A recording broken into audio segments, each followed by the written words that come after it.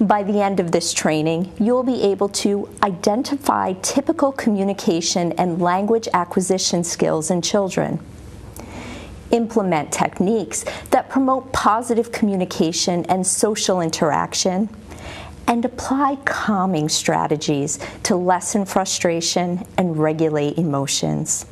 Now, if you have questions throughout tonight's training, be sure to call, fax, or email us at the information and Dr. Susie Tortora. Wendy Hopkinson is the Executive Program Director of Early Childhood Services for Parsons Child and Family Center. That's how we do it. Oh, no. She manages a dedicated team who provide unmatched care to about 200 children under the age of 5, as well as expectant mothers. Wendy has also spent many years providing clinical and therapeutic services to families and children in the Greater Capital Region. Wendy remains actively involved in the Infant Mental Health Association, where she acted as president of the board for several years. You want to watch Mommy? Dr. Susie Tortora is the author of the book, The Dancing Dialogue, Using the Communicative Power of Movement with Young Children. Dr. Tortora is a dance movement therapist, Laban nonverbal movement analyst, and specialist in the field of infancy mental health and development, and has published numerous papers about her therapeutic and nonverbal communication analysis work with children. She has a private dance movement psychotherapy practice and offers embodied parenting creative dance classes for babies and caregivers in New York City and in Cold Spring on the Hudson. She's also developed the Pediatric Dance Therapy Program at Memorial Sloan Kettering Cancer Center, where she is the lead dance therapist. Dr. Tortora also sits on the board of the New York 0 to 3 Network. Well, welcome to you both. So glad to be with you tonight. Well, let's begin by discussing nonverbal communication. We all understand the importance of good communication skills, but we sometimes forget that a great deal of what is being communicated is nonverbal. To a child, a warm smile can be reassuring, while a high five can instill confidence. Being aware of our own nonverbal communication can assist in building nurturing relationships and supportive environments. Okay, so let's talk about some examples of nonverbal communication. I think what I would like to start with is it's not just what you say, but how you say it that really matters. Mm-hmm. And so we're looking at, from my perspective, we're looking at the quality of your nonverbal actions and gestures and facial expressivity. Give us an example. Well, I might say something to you with a very flat face, but then there's some more that are really a little more intrinsic to the body, such as crossing your arms when you're feeling cold, mm-hmm. or looking at each other, giving eye contact, pausing is a nonverbal mm-hmm. communication. Babies often lift their eyebrows and you know, when they're looking or curious, or other children may push away. And then facial expressivity is a key one. We spend a lot of time, there's a lot of research in infant mental health about looking at face-to-face contact. Yeah, and I'm thinking that touch, how we guide children, how we stroke or whatever we do. The soft stroke on the side of the face, or a little rub on the belly. Why is it important to observe the nonverbal cues of our youngest children? I think it helps us learn what they are needing and wanting, and the caregiver parent and the child start to communicate in that way. Yes, it's really important to wait, to watch, to calm down, and to attune to what you see your baby doing, or the baby that you're working with or caring for, rather than immediately running in and thinking you know what's going on. So it allows the baby's nonverbal cues to have meaning and to be responded to, rather than to be reacted to. What about touch? So when we talk about these nonverbal cues, how does touch play a role? Well, even in a very small infant, just rocking a baby and touching them gently on their cheek, they learn to communicate that way, and just looking at each other. What about silence? Good or bad? What do you think? I think it can be both. I don't think you can say it's good or bad. I think sometimes just sharing a look between a mother and child or caregiver and child is without using words is very helpful. And you can watch your child's response. Do they lift their eyebrows? Do they, if they're not smiling yet, are they still looking at you? When do they gaze away? All of the different worlds Are paying attention. and we need to. Yes. So why is it important to observe? So this paying attention, these nonverbal cues. Why should we be doing that? I think very often we might assume we know what a child's saying through their nonverbal cues and just jump in from our own assumption. So waiting, watching, pausing, allowing that silence, and really taking a moment to think about what might the child be saying rather than what do I think they're saying from my own projected ideas. Yeah, and I think too that those nonverbal cues, they can give us this critical information. It's a way that maybe we can assess development, we can see what's going on with a child. There's so many things that we can learn from a child's nonverbal cues as long as we're in tune. And I think quickly parents and caregivers can learn what the cry means. Is it a cry meaning I'm hungry? Is it a cry meaning I need attention? Or is it a cry that I've got too much attention, I need some quiet? Yes, some space. Yeah. Give me some space. And so by observing and letting that happen and thinking about it, I think that caregivers and parents become more in tune with the particular child. Well, research suggests that the first 6 months of life are the most crucial to a child's development of social skills. Now, regulations state that when care is provided to infants less than 6 months of age, the daily schedule must include short, supervised periods of time during which the awake infant is placed on his or her stomach, back, or side, allowing them to move freely and interact socially, thus developing those motor skills and social skills. So let's break down this first 6 months of life. Tell us why it's so crucial that we're supporting and developing these social skills. First, the most important thing for a baby to look at is not a thing, it's the face. And it's the nonverbal communication that happens through that face-to-face interaction. The brains are made to pay attention to faces. Yes, and visual development, it first happens from the distance between the mother holding the baby and looking. So that kind of 12-inch distance is what baby sees most clearly. 12-inch. And so, Wendy, we're seeing these various states of alertness with children when we're that close, when we're able to kind of just read what's going on.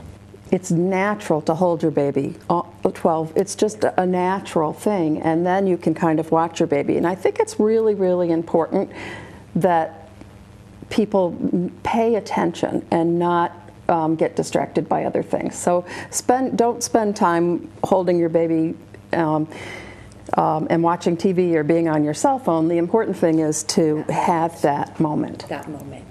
Yeah. And with our caregivers, they need to come up with strategies because they're focusing on the baby. And the other children in the room. Yeah, Right. so But it's a having skill. that time. It's a skill that you have to practice. Is that fair to say? Yes, and part of that looking at the baby is giving the baby time to also look away. And so, because sometimes that looking is a little intense for the baby, and so being there ready for the baby, letting the baby look away, kind of ebb and flow their attention, but you just stay consistent and be there with the baby, so when he looks back or she looks back, you're there with a warm smile. Yeah, and I'm thinking too, so Wendy, I'm thinking about in your program and those moments, and how do you coach your teachers to take that time to really focus with that one-on-one time with that baby? We're lucky that we've been able to keep the adult-child ratio in our early Head Start program, where we have the youngest children, at low. It's 3 to 1. I wish it was 1 to 1. Wouldn't that be great? But it's 3 to 1. So they learn the teacher, the caregiver, learns each child's patterns and behaviors, and they pay particular attention to in different parts of the day to something that child's interested in. But also we teach parents how important that is, that when they do pick up their child, that they need to get off the cell phone. And a lot of our parents are very young, and It's just natural, walk in talking on the phone, but it's important not. Right, but help them Right. understand and see the importance of those moments, Yes. because that's when we're building And those they see it. social They skills. Quickly see it. Well, good. Well, Dr. Tortora uses nonverbal interactions in her work to strengthen parents' social, how every dialogue, and this is really building on, we're building on what you teach every day here. So in your work, talk to us about the techniques that you use with parents and children to strengthen this bond. Well, I talk about the dancing dialogue as this attuned interaction between parent and child, or caregiver and child. And my goal is to have them make what I call these lullaby circles of connection. And there are 8 skills that I help teach people to do, and actually some of them are very natural and we're doing anyway, but to highlight them allows you to feel encouraged that you're really connecting to your baby well. So the first is to really quietly relax in your own body and be attuned to what the baby's mood is like, rather than coming at them from a place that where you're at and maybe is exaggerated. You attune and quiet down to see where the baby's at. The second one is to really attune or match and mirror what the baby's doing as a way to start the interaction. So you really have to focus. You really have to get to know the baby. Exactly, and you're looking at maybe the rhythm of how the baby's moving, or the eye quality of the eye contact. That's the third one. How do you create moments of mutual gaze, mutual interaction, just through the way you're looking at each other, like I'm doing with each of you. The fourth is paying attention to the quality of your touch, understanding that your hands and your full body are communicating from that body-to-body contact. The fifth is paying attention to what I call embraced space, your spatial distancing with the baby. With a little baby, embraced space is really body to body, but how do you stay connected through varying distances of space? So when your toddler is a little further away, how are you using your nonverbal actions and gestures to still feel connected? And then the fifth, right, that was 4. The fifth one is noticing the baby's level of physicality. How engaged and physical is the baby in that moment? And how do you then either temper or change what you're doing or match what the baby is doing? Mm-hmm. The sixth is paying attention to what I call the rhythmic simpatico, so that you want to create this actual rhythm, like rocking, or they have an action, you have an action, the baby makes it a vocalization, you match it, and you really think about it as a rhythm. The seventh, right, I'm up to 7. Did I do? It's identifying the child's behavioral states. Yes, and behavioral states, and we have 6 of them: deep sleep, light sleep, awake, alert, fussy, and crying. And in that alert state, there's a difference between what we call quiet alert, when they're really watching and attending but not really moving, but you know they're really paying attention. And then active alert, where they're moving and gurgling and playing. And then I also differentiate between when a baby's awake but not really alert. Okay. And that difference, we know some of us have to have a cup of coffee before we're awake, but we're not, don't talk to us yet, type of thing. But again, tuning into what Yes. that baby needs and having that rhythmic pattern, that back and forth, that dance. Exactly, that dance. having that dance. That dance back and then we forth. want to know how the baby is regulating themselves. How are they taking in all the information sensorially around them, as well as regulating internally? And then knowing their arousal level. How much input can they take at this particular moment? So we need to see this in action. So Yes. you're probably wondering as well what dancing dialogue looks like. So let's go to a clip to see these techniques in action. And Dr. Tortora, you're going to really walk us through this and tell us what we're seeing here. So here's a wonderful mom from my work in Prague, and you can see how she's quieting her body down, containing her body, as she's listening to the sounds her baby is making. Can you hear that? And she's rocking. This is a beautiful example of attunement, where she's moving her full body to match the rock of her baby. That mirroring. Mirroring, yes. Well, that's actually attuning, because she's rocking to the baby's vocalization. Okay. So it's a different modality, right? The rock is a modality matching the vocalization. Okay. And then you see that she noticed the baby really is getting sleepy, so she covered the baby with the back of the backpack. And you see how she's quieting her rock? It's getting smaller and smaller, diminishing as the baby's getting quieter and quieter. So it's a beautiful example of her adjusting and adapting in her body using touch and a rhythmic simpatico to really help tell the baby to what you're communicating through your body. It's just beautiful. And you see that she's breathing calmly with her baby. She's gently touching her, so that's an example of the quality of her touch. And without even having that eye contact, they are having a dance together. They are. Just the pace of it, the quality of it, the quality of the interactions. And you think about, Wendy, what your teachers do in their program, and that gentle rocking and connection. They'll use rocking chairs sometimes, or just be sitting on the ground with the children. Right, and it's noticing the level and the quality of your rock and the speed of your rock and the size of your rock to match what the baby's doing.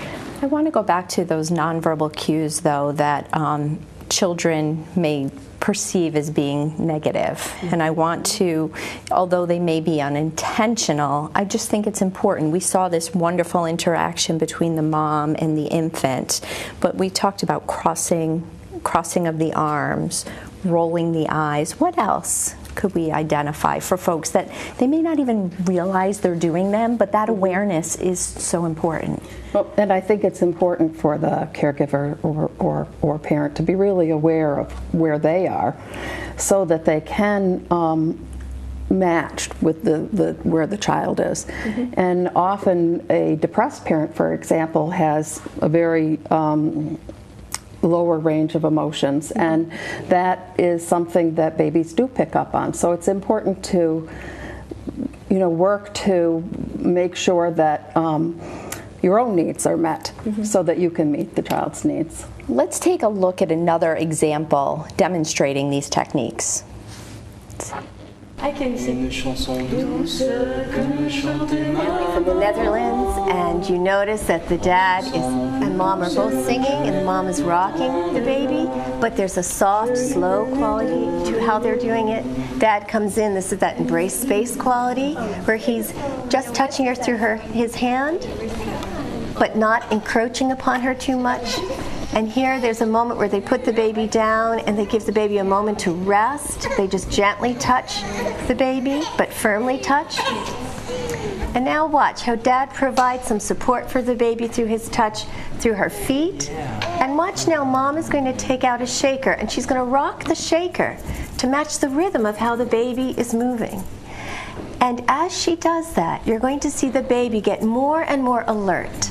And she's going to go between quiet alert and active alert. And you'll see how she gets more engaged with her mom through this rattle. And watch if you can hear how Mom is shaking the rattle to match the baby's movements, which encourage the baby to move more, which encourages the mom to rock more. But it's just at the right tempo and the right quantity of rocking to really build, again, this dancing dialogue. You see how eager the baby is. It almost is as if she wants to reach her hand out. Her vision is. And there's that quiet, alert moment where she's completely absorbed and then starts to reach. Yeah, she's trying to reach. And then as baby starts to look away, you're going to see in a moment, Mom will stop the rocking. And again, this is a very simpatico, rhythmic simpatico example. As Mom is going up and down, really attending to the baby's level of engagement. Now baby looks away, and Mom will stop the rocking and just give the baby an eye gaze. Oh my gosh. And that's the dancing dialogue. It's beautiful. It's wonderful. And it takes practice and time and commitment. And it's amazing. Well, during this time, babies and toddlers are also developing their speech and language communication skills. Research shows that these skills develop rapidly during the first 3 years of life. Now, speech, by definition, is the verbal expression of language and includes articulation, which is the way sounds and words are formed.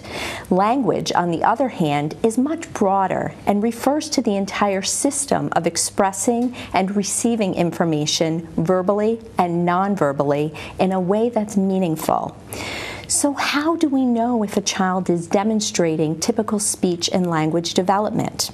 Well, recently we sat down with pediatrician Dr. Gina Madden, who discussed with us how children from birth to school age typically develop these skills. Let's watch. From 0 to 12 months, it's virtually a miracle. You have this infant who is a mushy, tiny little thing who then completely learns to become a walking, talking being by 12 months of age.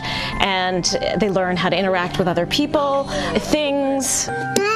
And part of that, of course, is communication and learning how to communicate with their world, whether it's through early speech, which tends to be what we call babbling. Really, it's them practicing, is what I tell parents. It's ba, ba, ba, ma, ma, ma, da, da, da. And as they get closer to 12 months, they learn to associate those sounds with things or people, like mama, dada, baba for bottle, or bye-bye. I call this a blooming time from 12 to 18 months of age. Children are sponges. They're taking so much in. I really recommend reading multiple times a day if you can. This is when they are learning to identify objects, really relating and accruing vocabulary. Pointing is really big at this time to objects in books, and learning how to relate that to things in their environment. Not to mention those pre-literacy skills teaches them how to follow simple directions, like, okay, go over there, honey, and open that book. They can acquire all these skills during this time.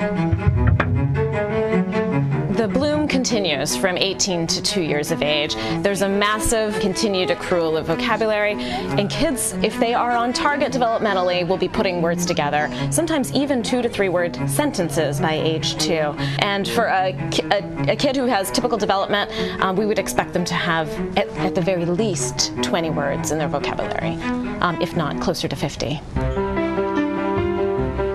I think everyone can think of that quintessential 3- and 4-year-old who wants to tell you the story of everything going on at home, and they will sit and talk for a long time about some of those stories.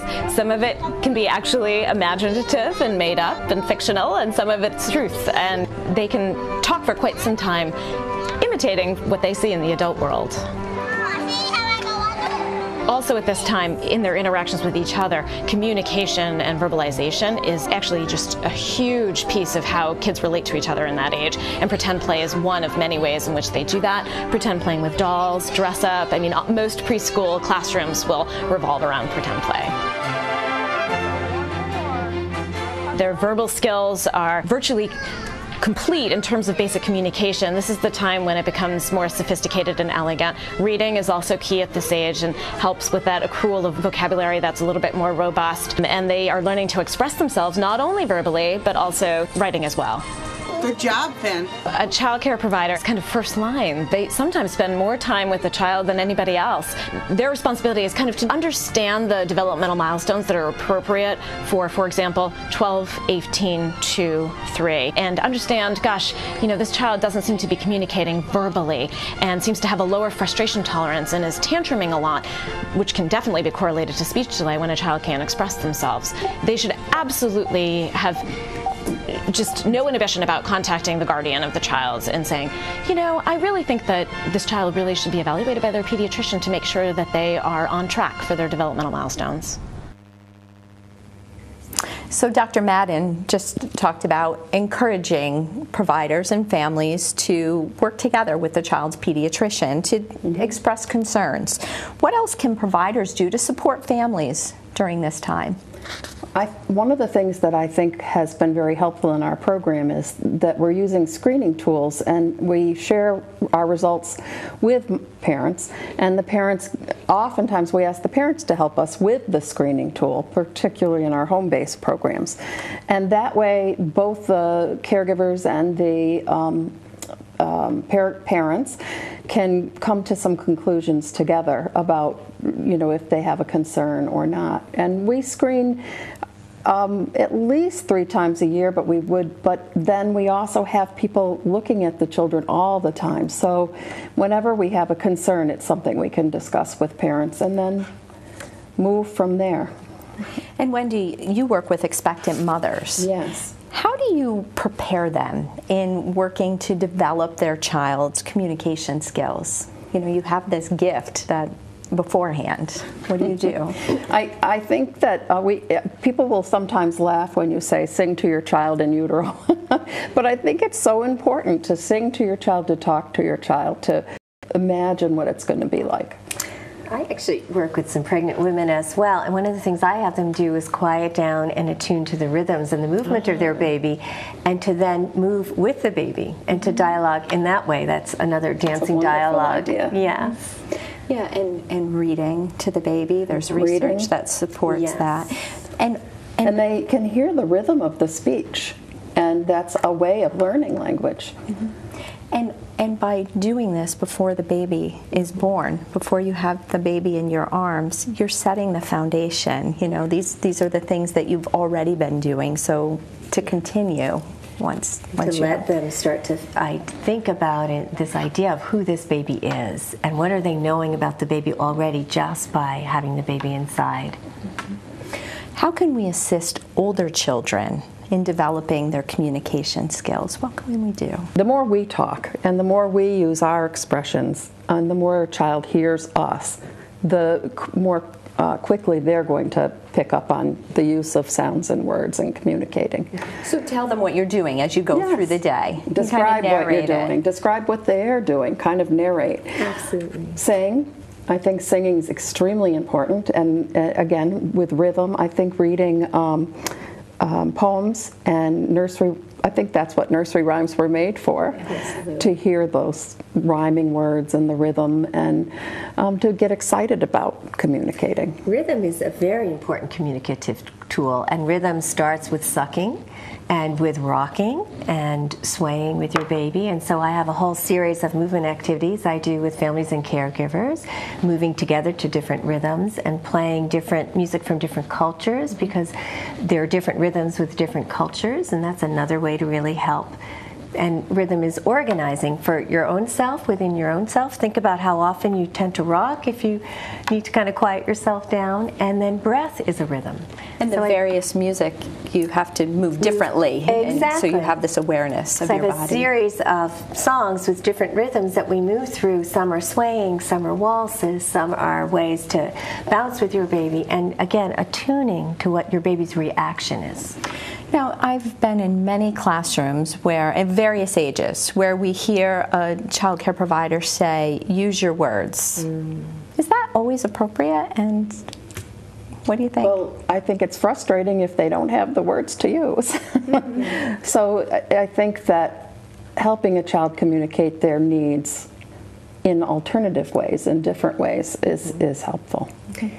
Sometimes I instruct caregivers to talk about things like saying, I wonder how you're feeling, or I wonder if you're feeling like this because the way you stamped your feet. So we start getting descriptive. Describe the nonverbal action the child's doing, and then link that with, I wonder if you stamped your feet so hard, I wonder if you're feeling angry. Or I saw that you pulled away when I asked you to pick up those blocks. I'm wondering if you're not wanting to clean up. And what we want to do, too, is really help expand a child's emotional vocabulary. So that's a wonderful example of how to do that. According to the U.S. Department of Health and Human Services, 1 in 12 children ages 3 to 17 had a speech, language, or other related disorder in the past year. Before being diagnosed with a speech or language disorder, a child may show signs of a speech or language delay. This means a delay in acquiring speech capabilities or language skills compared to the child's chronological and cognitive and intellectual age peers. Now, a speech disorder may be diagnosed if a child is unable to produce speech sounds correctly or fluently, or has problems with his or her voice. For example, a child that stutters may be diagnosed with a speech disorder, while a language disorder may be diagnosed if a child has trouble understanding others or sharing their thoughts, ideas, and feelings. A child with a language disorder may have trouble understanding basic concepts, questions, and directions, or learning new words. Let's go back to Dr. Gina Madden for more information. In terms of speech delay, and that can really be split into expressive speech delay and how children are verbalizing, but also receptive delays in which you wonder if a child's understanding what you're saying. Both of those are really pivotal to child development, and the earlier a child gets diagnosed, the better. So understanding you at 12 months of age, 18 months of age, for example, if they can't follow simple commands, if they don't seem to be giving you appropriate eye contact, those are really worrisome for underlying disorders like autism, for example. And we rely on all the people who take care of children to be a part of that first line to identify a speech delay. In general, the earlier a child gets identified, the earlier that they receive services, the better the outcome, unilaterally.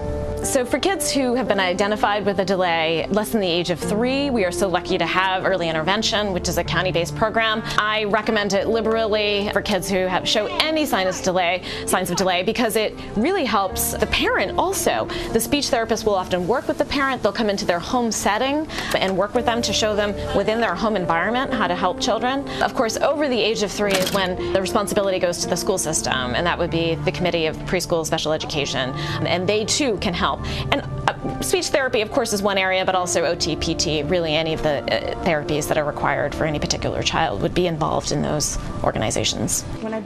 If a parent is denial after a child care provider has expressed their concerns, that's definitely a tougher position. I would say stay the course. You know, we deal with that in our office as well. Stay the course, be persistent, expressing even how kids who get evaluated will do better regardless of where they're at.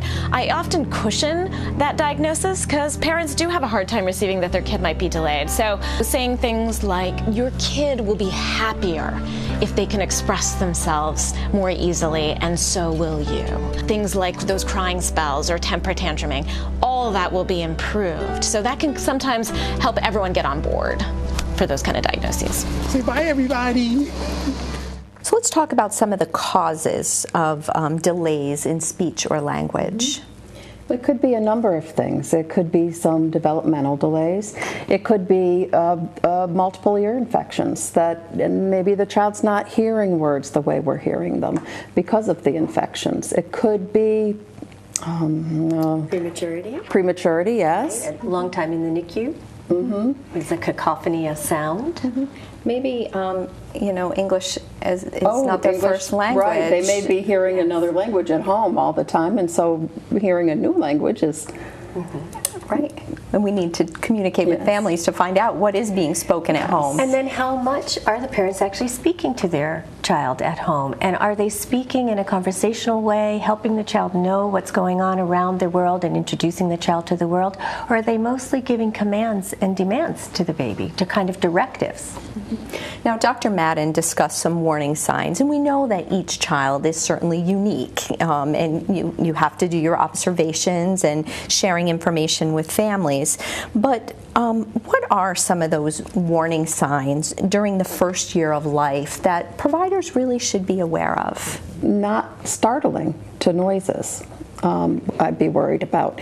Not turning towards sounds. Yeah, not making eye contact. Not making eye contact. In the first months and first weeks of life, the baby does actually recognize their mother's voice and somewhat their father's voice as they get a little bit older as well. And so not having that recognition, not looking towards their mother when mother is speaking to them. And not seeing, you know, so if we have objects and toys and materials, if there's just no interest. Interest, right. There's just not turning towards it. All right, let's move up in age a little bit. So let's focus on those children 12 to 24 months of age. What would some warning signs be? The lack of use of words. They by 24 months, they should, I think Dr. Madden said 20 to 50 words. Is that what you said? 50 to more? 50 and above, yeah. But sometimes we'll see children that don't have that many words. Do more pointing than verbalizing. Or not pointing. Or not, Not pointing is it's one of those early indicators of at risk for autism. We really want to see pointing by 12 months. So having some of those gestural actions, nonverbal gestures, are important. And if they're not recognizing their name, for example, that's another one. If they're so deeply concentrating on something and not responding to directives and conversations directed at them at that stage. Sometimes that's a hard one, though, because sometimes they're just focused on something and then people get worried. But if you come down to them and look at them, give them eye contact, and then they respond to you, are they really taking in and understanding what your words mean? And Wendy, that was a good point that you said too, is that it's not a one-time kind of thing. We have to look at the overall picture and making our observations. Kids are pretty good at ignoring us too. Yes. So we have to look at things over time. So it's their temperament and their personality. Yeah. And taking that into account. Yes, absolutely. Right. Okay, we need to keep moving up here. And so for the child who's over the age of 2, what would some warning signs be there? Really frustrated children who haven't got a way to tell people that what their basic needs are and aren't getting them met because they can't ask for things. So tantruming. Yeah. We talk about the terrible twos, and that can really happen a little bit earlier, but when they're really using behaviors rather than any words at all, when they're really having a hard time staying regulated and having these outbursts that don't really allow them to communicate much at all, but distress. Well, all children need the right planning and support in order to meet their educational goals. This is especially true if a child has been evaluated and diagnosed with a developmental delay. For a child with a developmental delay, early intervention services play a key part in helping the child and his or her family grow and thrive. Let's listen to Donna Noyes, co-director for the Bureau of Early Intervention for the New York State Department of Health. She'll talk about the mission and importance of the early intervention program. The early intervention program was established by Congress as part of the Individuals with Disabilities Education Act. The program was established in 1986, and it's part of the larger service delivery system for children and youth with disabilities. In the United States, all children and youth with disabilities are entitled to a free, appropriate public education. That's guaranteed by the Individuals with Disabilities Education Act. And Part C of that act is the program for the youngest of our children, infants and toddlers. The mission of the early intervention program is to identify as early as possible infants and toddlers with special needs, to make sure they get evaluated, and to provide them and their families with family-centered early intervention services that can promote their healthy development. One of the important services we provide is service coordination services. That's like case management. So every child that is referred into the system and their family gets assigned a service coordinator. That's a really important service to make sure that everything that is supposed to happen for kids in our service delivery system happens, and to make sure that families have access to their services. We also provide a whole range of therapeutic and supportive services. The specific services that are provided to a child and family really depends on the unique needs of that child and the unique needs of that family. So every child has potential access to any of the services that we deliver. So for example, special education services, or physical therapy, or occupational therapy, speech language services, family training and counseling, a whole range of services that really depend on what that child and family's needs are. There's no cost to families for participating in the program. To be eligible for the early intervention program, children have to have either a developmental delay, so a delay in their development in the area of communication, or physical development, or cognitive development, adaptive development, emotional or social development. Or they have to have a diagnosed condition with a high probability that their development will be affected by that condition. So for example, a child with Down syndrome would be eligible for the program just on the basis of having Down syndrome. A child with autism, a child with cerebral palsy, a child with a vision impairment or hearing loss, they'd qualify for early intervention services based on that diagnosed condition, even if they're not having a delay when we first find them. To be eligible for the program, we serve infants and toddlers, so childbirth up to the age of 3. Children who are 3 years and older are eligible for preschool special education if they're having delays in development or have that sort of a condition, but we only serve children up to the age of 3. And have an address requirements. They just have to be residing in New York. It is honored. Nice job.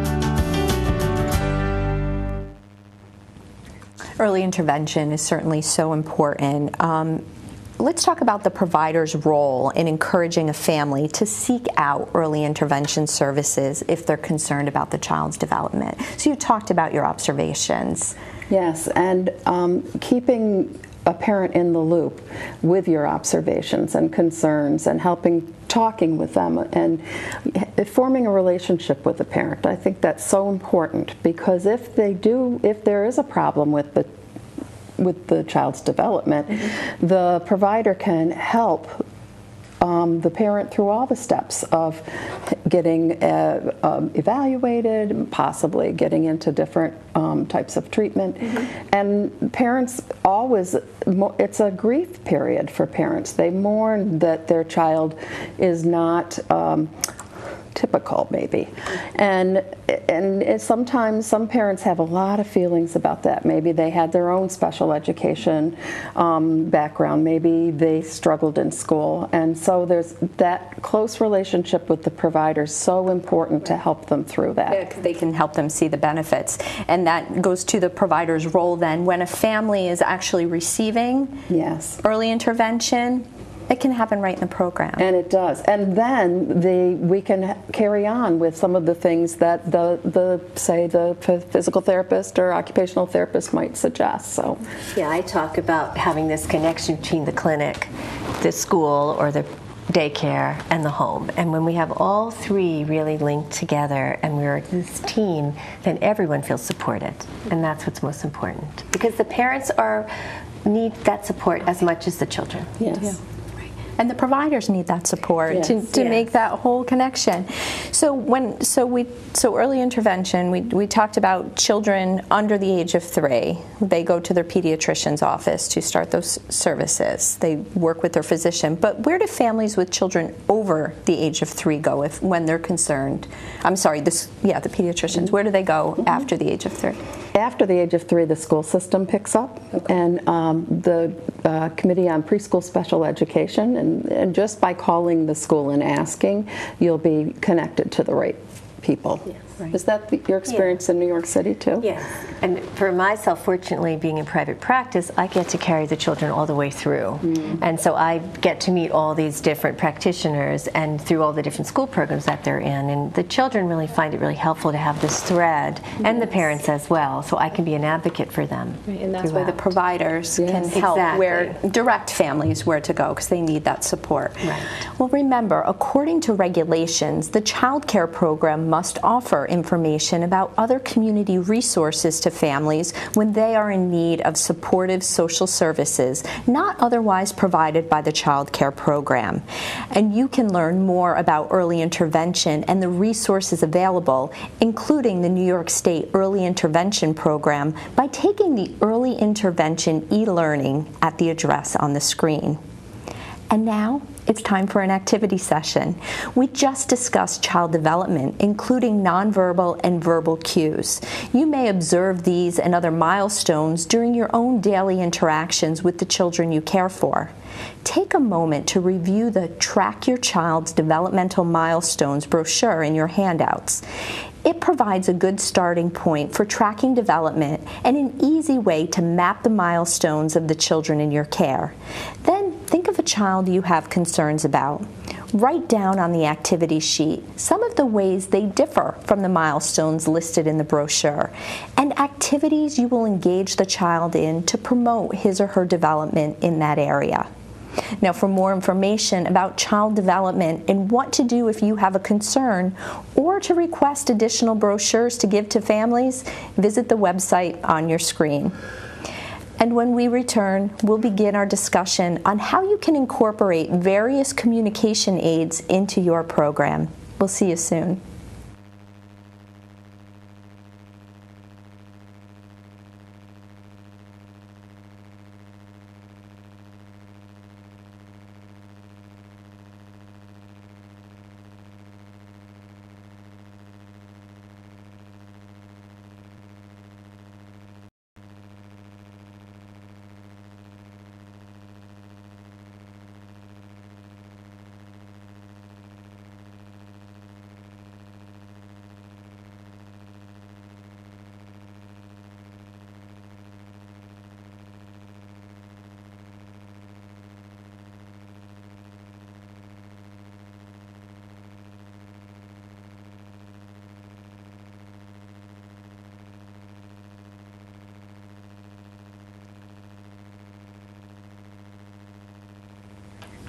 Welcome back. We all need a little help communicating from time to time. We may find it easier to draw a map when giving directions or choose the meal we want by pointing to a picture on a menu. Universal communication aids like signs, gestures, and pictures can be incorporated into any child daycare program and used to assist the spoken language of all the children and adults. Speech-language pathologist Michelle Blair recently showed us how she uses functional signs and why their use in early childhood settings is beneficial. I am looking, Wesley, looking. I am listening, my voice is quiet, my body is calm, shh, my body is calm. What functional sign language is just kind of providing the children a visual to tap into, to kind of help them and guide their answers and guide their attention. A lot of times my kids are all over, so we'll try to draw them in with a sign. We're gonna listen for our sounds, okay, Amelia? Let's listen. So functional communication signs are things like stop, wait, I need help. So it's kind of those words that oftentimes kids can't get out quickly, but can oftentimes sign quickly. When they need help, they might feel a moment of panic and they can't get that word out, but oftentimes they can the sign. So we'll use those throughout lessons or throughout their days, just as a way for them to give another visual and another mode of communicating for them. Things out. Look, we're gonna wait. So we are sitting down, sitting in our chair. We also use phonemic cueing. Phonemic cueing is when we just take a sign, like the alphabet sign, and we'll bring it up to our mouth for them. So like a p sound or m and b. So we just bring their attention to our mouth because we're wanting them to produce a sound in a specific way. Usually it's an error that the child has, so we're trying to get them to try the new way. So phonemic cueing can also be a good visual help to the children that are learning something that's hard for them to do. It's the pool. Good job with that p sound. Good for you, Amelia. All kids can learn from these visual strategies, no matter if they have a disability or not. Kids are young, they're 1 or 2, they're developing vocabulary. So if we want them to put their shoes on, you're going out in the playground, be like, shoes on, so that you can just tap in their eyes. You want them drawn to you so they can hear your directions. I need some help. I want you to wait, stop, or finished. We do a lot with more. I mean, little kids are always sitting at a table and wanting more Cheerios. Start banging on the table or crying to get you to give them more. Well, it's better to teach them the sign for more. They might not have the words yet, but they can get their hands going quicker. So that's a great way to incorporate that in those kids and giving them another outlet, another avenue versus I'm going to scream to get what I want. Use your words. I want to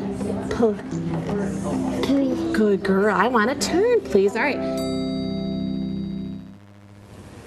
We saw Michelle speaking while using signs. So why is speech so important when signing? Well, it connects the sign to the word. So while the child may be young and signing more, I think that's more. Yes. they laugh at me because I can never remember which is which. But it helps connect the word with the motion. Mm-hmm.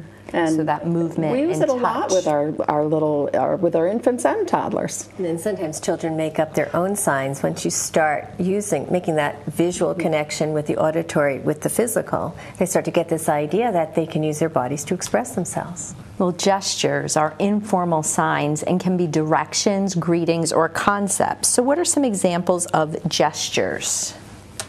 We've got our pointing, our waves.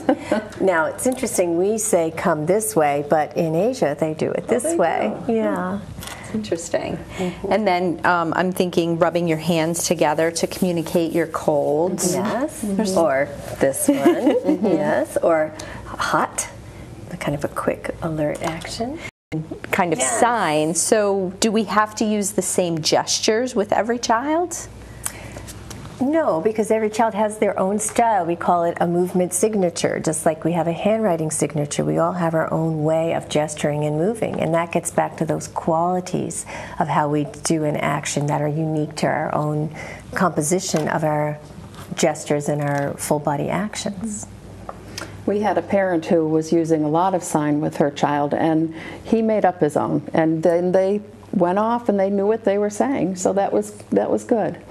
And it's important to share the signs with the parents, because often they'll come in and say, I don't know, he's doing this all the time now. Right, yeah, right. So, Yeah, And it really lowers frustration when they start to get signs, because it helps us understand that they understand a lot more than they can share verbally. So really be in tune to the child. Yes. Let's return to Michelle Blair, who discusses how you can use pictures in combination with other visual communication tools. I think it's so important for people to know that every child can benefit from a visual put in place. We use pictures, like if we have a child that has kind of a behavior issue and we might be having them work towards something, we might get a picture of what they like and we cut it up into a puzzle piece and they have to earn a piece of the puzzle so that they can earn that desired item. So that visual reminds them, oh geez, I gotta keep on task or do what I'm supposed to because I'm trying to earn my playtime, or I wanna earn that cookie, or whatever it might be. So the visuals are really used in place for behavior management. We use visuals for strategies for kids that need help with their schedules. They're kids with anxiety. They're kind of worried about what's coming next. So we have their own individual schedules of what happens throughout their day, and we point to it or review it often. Sometimes kids will be screaming, I don't want to go to speech, or I don't want to go to gym, and we'll be like, oh, let's check the schedule. And we just refer to the schedule, and it's really the schedule's fault. It's not really my fault you have to come to speech, it's the schedule said so. So it kind of takes a little bit off yourself. And then these kids that like are schedule followers, or maybe it really helps them, then they kind of, oh, well, geez, the schedule did say I have to do that in order to earn what I desire. You're using your words. Maybe you're a teacher and you're reading a story to a child or to the whole circle time. What we find sometimes is there's those kids that sit there and they're quiet and they're not really answering or participating. And it might be they're not quite sure what you're asking. So if you're reading a story out loud, we might pull up like a who. I'm going to ask a who question. So I use a who phonemic cue card for them to look at. They're actually looking at this visual and it's going to help them. So that who talks about a person. So if I said, who put out the fire? They would answer the firefighter, because that goes with a who type of question. So those cue cards can really help kids to kind of, oh yeah, that's what they're talking about. And maybe you'll see them answering it a little bit more or feeling more relaxed.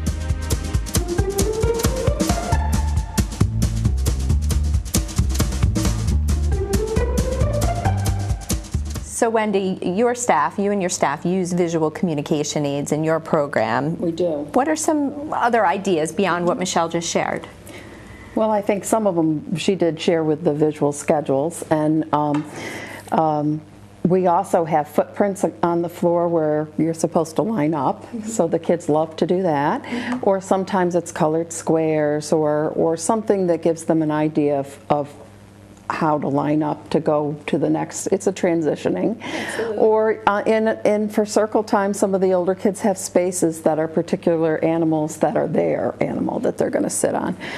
And then, go ahead. Sorry. We have, for the youngest kids, we often put the child's picture on the table with their name next to it. So they're seeing a picture of themselves, and they're seeing letters, or on their chair, so that, you know, if when they go to sit down, there's not an argument between the kids on who sits where, although they get upset if you sit in the wrong chair, and they'll tell you. So it's really a nice way of helping them know that that's their place. That's right, because we all want our own space. Yeah. So recognizing through words their name as well as their photo helps. Also, what about steps? You know, steps that children need to do. Maybe getting ready to go outside, for example, or getting ready. Right. Well, we wash hands when we come back in as well. But yes, for the steps to washing hands, having a schedule.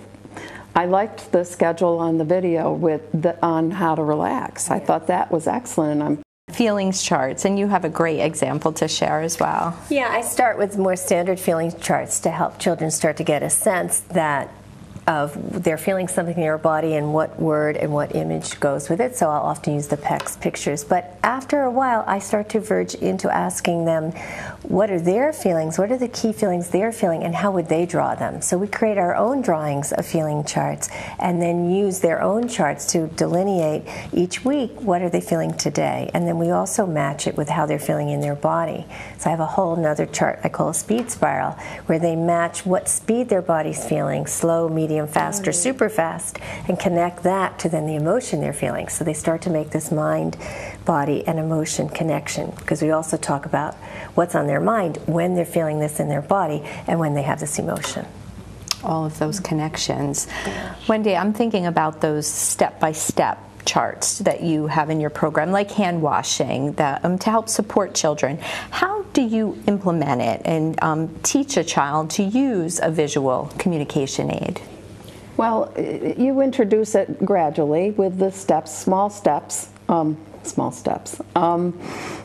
Simple chart, and you just point to it, and the pictures look like this. For instance, the sink will be there, and the towel, picture of a towel, picture of soap. And then it's a great cue, because then, right, and then you have the practice, and the teacher being able to say, oh, where are you in your chart, and what comes next. And children love when they go from one activity. We have on our visual schedule for 3s and 4s particularly, they love to run up and say, oh, I've done that, this is what's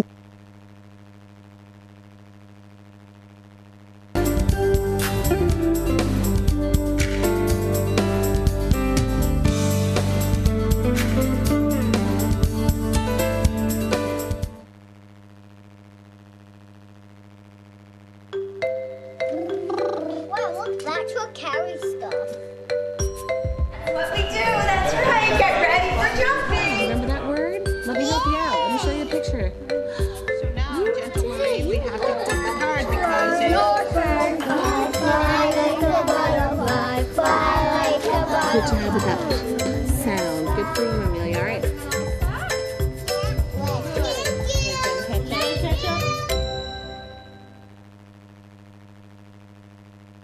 Hello, I'm Paulette Wally, Regional Office Manager for the Division of Child Care Services, Rochester Regional Office. Children come into the world eager to communicate with those around them. Long before they speak their first word, they use eye contact, body language, movements, crying, and other sounds to get their needs met. For some children, the spoken language comes quickly and naturally. For others, it takes more time. And still others may need additional supports and services to help them get their message across. During this training, we'll explain different reasons why children may have trouble verbally expressing themselves. We'll also provide tips for different ways to help children gain communication skills and lessen frustration.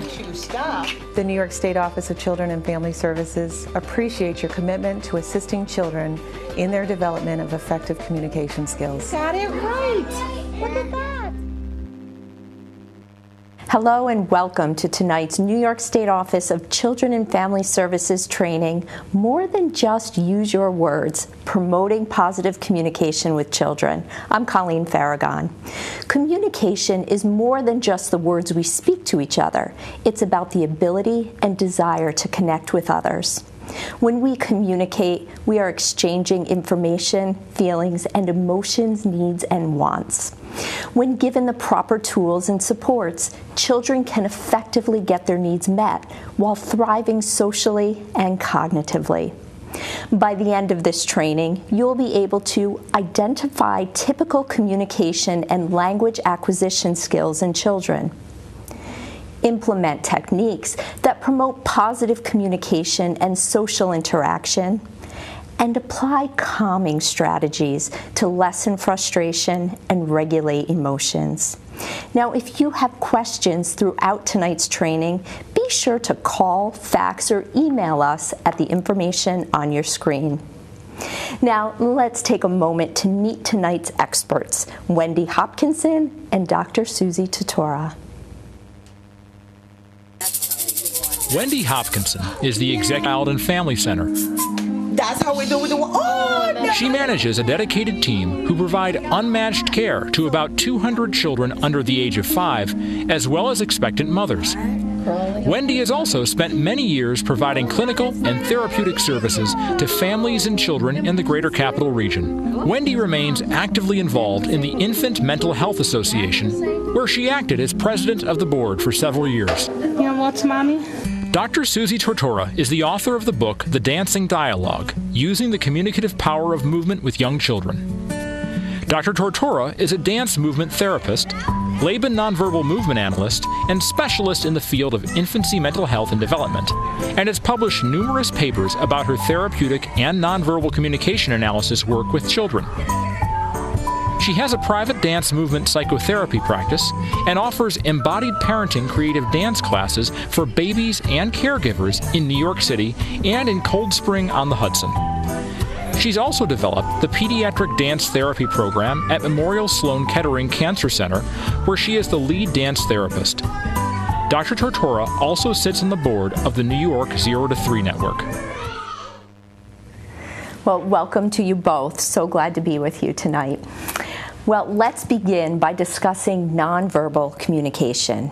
We all understand the importance of good communication skills, but we sometimes forget that a great deal of what is being communicated is nonverbal. To a child, a warm smile can be reassuring, while a high five can instill confidence. Being aware of our own nonverbal communication can assist in building nurturing relationships and supportive environments. Okay, so let's talk about some examples of nonverbal communication. I think what I would like to start with is it's not just what you say, but how you say it that really matters. Mm-hmm. And so we're looking at, from my perspective, we're looking at the quality of your nonverbal actions and gestures and facial expressivity. Give us an example. Well, I might say something to you with a very flat face, but then there's some more that are really a little more intrinsic to the body, such as crossing your arms when you're feeling cold, or looking at each other, giving eye contact, pausing is a nonverbal communication.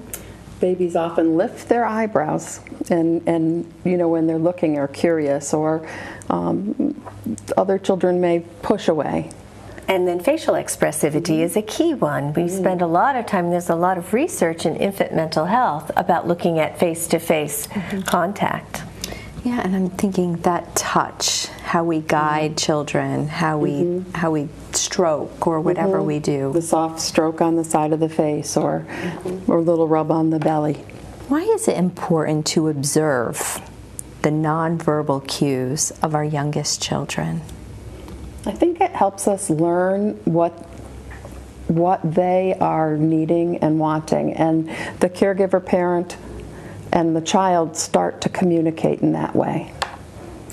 Yes, it's really important to wait, to watch, to calm down, and to attune to what you see your baby doing, or the baby that you're working with or caring for, rather than immediately running in and thinking you know what's going on. So it allows the baby's nonverbal cues to have meaning and to be responded to, rather than to be reacted to. What about touch? So when we talk about these nonverbal cues, how does touch play a role?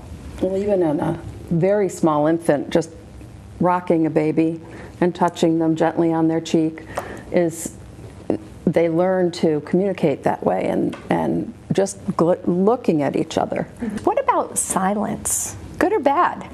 What do you think? I think it can be both. I don't think you can say it's good or bad. I think sometimes just sharing a look between a mother and child, or caregiver and child, is without using words, is very helpful. And you can watch your child's response. Do they lift their eyebrows? Do they, you know, if they're not smiling yet, are they still looking at you? When do they gaze away? All of the different cues that they're paying attention or wanting more attention. And that we as adults are paying attention. And we need to. Yes. Attention. Very often we might assume we know what a child's saying through their nonverbal cues and just jump in from our own assumption. So waiting, watching, pausing, allowing that silence, and really taking a moment to think about what might the child be saying rather than what do I think they're saying from my own projected ideas. Yeah, and I think too that those nonverbal cues, they can give us this critical information. It's a way that maybe we can assess development, we can see what's going on with a child. There's so many things that we can learn from a child's nonverbal cues as long as we're in tune. And I think quickly parents and caregivers can learn what the cry means. Is it a cry meaning I'm hungry? Is it a cry meaning I need attention? Or is it a cry that I've got too much attention, I need some quiet? Yes, some space. Yeah. Give me some space. And so by observing and letting that happen and thinking about it, I think that caregivers and parents become more in tune with the particular child. Well, research suggests that the first 6 months of life are the most crucial to a child's development of social skills. Now, regulations state that when care is provided to infants less than 6 months of age, the daily schedule must include short, supervised periods of time during which the awake infant is placed on his or her stomach, back, or side, allowing them to move freely and interact socially, thus developing those motor skills and social skills. So let's break down this first 6 months of life. Tell us why it's so crucial that we're supporting and developing these social skills. First, the most important thing for a baby to look at is not a thing, it's the face. And it's the nonverbal communication that happens through that face-to-face interaction. The brains are made to pay attention to faces. Yes, and visual development, it first happens from the distance between the mother holding the baby and looking. So that kind of 12-inch distance is what baby sees most clearly. 12-inch. And so, Wendy, we're seeing these various states of alertness with children when we're that close, when we're able to kind of just read what's going on. It's natural to hold your baby 12. It's just a natural thing, and then you can kind of watch your baby. And I think it's really, really important that people pay attention and not get distracted by other things. So don't spend time holding your baby and watching TV or being on your cell phone. The important thing is to have that moment. That moment. Yeah. And with our caregivers, they need to come up with strategies because they're focusing on the baby. And the other children in the room. Yeah, right. so But it's a skill. It's a skill that you have to practice. Is that fair to say? Yes, and part of that looking at the baby is giving the baby time to also look away.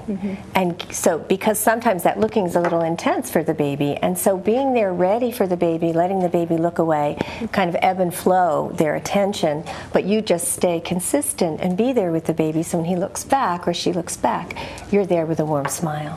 Yeah, and I'm thinking too, so Wendy, I'm thinking about in your program and those moments, and how do you coach your teachers to take that time to really focus with that one-on-one time with that baby? We're lucky that we've been able to keep the adult-child ratio in our early Head Start program, where we have the youngest children, at low. It's 3 to 1. I wish it was 1 to 1. Wouldn't that be great? But it's 3 to 1. So they learn the teacher, the caregiver, learns each child's patterns and behaviors, and they pay particular attention to in different parts of the day to something that child's interested in. But also we teach parents how important that is, that when they do pick up their child, that they need to get off the cell phone. And a lot of our parents are very young, and it's just natural to walk in talking on the phone, but it's important not. Right, but help them understand and see the importance of those moments, because that's when we're building and those they see social skills. Quickly see it. Well, good. Well, Dr. Tortora uses nonverbal interactions in her work to strengthen parents' social and emotional bond with their children by showing them how everyday actions can become a dancing dialogue. And this is really building on, we're building on what you teach every day here. So in your work, talk to us about the dialogue as this attuned interaction between parent and child or caregiver and child. And my goal is to have them make what I call these lullaby circles of connection. And there are 8 skills that I help teach people to do, and actually some of them are very natural and we're doing anyway, but to highlight them allows you to feel encouraged that you're really connecting to your baby well. So the first is to really quietly relax in your own body and be attuned to what the baby's mood is like, rather than coming at them from a place that where you're at and maybe is exaggerated. You attune and quiet down to see where the baby's at. The second one is to really attune or match and mirror what the baby's doing as a way to start the interaction. So you really have to focus. You really have to get to know the baby. Exactly, and you're looking at maybe the rhythm of how the baby's moving, or the eye quality of the eye contact. That's the third one. How do you create moments of mutual gaze, mutual interaction, just through the way you're looking at each other, like I'm doing with each of you. The fourth is paying attention to the quality of your touch, understanding that your hands and your full body are communicating from that body-to-body contact. The fifth is paying attention to what I call embraced space. Your spatial distancing with the baby. With a little baby, embraced space is really body to body. Okay. But how do you stay connected through varying distances of space? So when your toddler is a little further away, how are you using your nonverbal actions and gestures to still feel connected? And then the fifth, right, that was 4. The fifth one is noticing the baby's level of physicality. How engaged and physical is the baby in that moment? And how do you then either temper or change what you're doing or match what the baby is doing? Mm-hmm. The sixth is paying attention to what I call the rhythmic simpatico, so that you want to create this actual rhythm, like rocking, or they have an action, you have an action, the baby makes it a vocalization, you match it, and you really think about it as a rhythm. The seventh, right, I'm up to 7. Did I do? It's identifying the child's behavioral states. Yes, and behavioral states, and we have 6 of them: deep sleep, light sleep, awake, alert, fussy, and crying. And in that alert state, there's a difference between what we call quiet alert, when they're really watching and attending but not really moving, but you know they're really paying attention. And then active alert, where they're moving and gurgling and playing. And then I also differentiate between when a baby's awake but not really alert. Okay. And that difference, we know some of us have to have a cup of coffee before we're awake, but we're not, don't talk to us yet, type of thing. But again, tuning into what that baby needs and having that rhythmic pattern, that back and forth, that dance. Exactly, that having that dance. That dance back and forth. And then we want to know how the baby is regulating themselves, how are they taking in all the information sensorially around them, as well as regulating internally. And then knowing their arousal level, how much input can they take at this particular moment. So we need to see this in action. So you're probably wondering as well what dancing dialogue looks like. So let's go to a clip to see these techniques in action. And Dr. Tortora, you're going to really walk us through this and tell us what we're seeing here. So here's a wonderful mom from my work in Prague, and you can see how she's quieting her body down, containing her body, as she's listening to the sounds her baby is making. Can you hear that? And she's rocking. This is a beautiful example of attunement, where she's moving her full body to match the rock of her baby. That mirroring. Mirroring, yes. Well, that's actually attuning, because she's rocking to the baby's vocalization. Okay. So it's a different modality, right? The rock is a modality matching the vocalization. Okay. And then you see that she noticed the baby really is getting sleepy, so she covered the baby with the back of the backpack. And you see how she's quieting her rock. It's getting smaller and smaller, diminishing as the baby's getting quieter and quieter. So it's a beautiful example of her adjusting and adapting in her body using touch and a rhythmic simpatico to really help tell the baby, I'm here with you, I'm listening, I'm communicating through my body. That's attuning to what you're communicating through your body. It's just beautiful. And that's an example of the quality of her touch. And without even having that eye contact, they are having a dance together. They are. Just the pace of it, the quality of it, the quality of the interactions. And you think about, Wendy, what your teachers do in their program, and that gentle rocking and connection. They'll use rocking chairs sometimes, or just be sitting on the ground with the children. Right. And it's noticing the level and the quality of your rock and the speed of your rock and the size of your rock to match what the baby's doing. I want to go back to those nonverbal cues, though, that children may perceive as being negative. And I want to, although they may be unintentional, I just think it's important. We saw this wonderful interaction between the mom and the infant, but we talked about crossing of the arms, rolling the eyes. What else could we identify for folks that they may not even realize they're doing them, but that awareness is so important? Well, and I think it's important for the caregiver or parent to be really aware of where they are, so that they can match with where the child is. And often a depressed parent, for example, has a very lower range of emotions, and that is something that babies do pick up on. So it's important to, work to make sure that your own needs are met, so that you can meet the child's needs. Let's take a look at another example demonstrating these techniques. I can sing from the Netherlands, and you notice that the dad and mom are both singing, and the mom is rocking the baby, but there's a soft, slow quality to how they're doing it. Dad comes in, this is that embrace space quality, where he's just touching her through his hand, but not encroaching upon her too much. And here there's a moment where they put the baby down and they give the baby a moment to rest. They just gently touch the baby, but firmly touch. And now watch how Dad provides some support for the baby through his touch, through her feet. And watch now, Mom is going to take out a shaker, and she's going to rock the shaker to match the rhythm of how the baby is moving. And as she does that, you're going to see the baby get more and more alert. And she's going to go between quiet alert and active alert.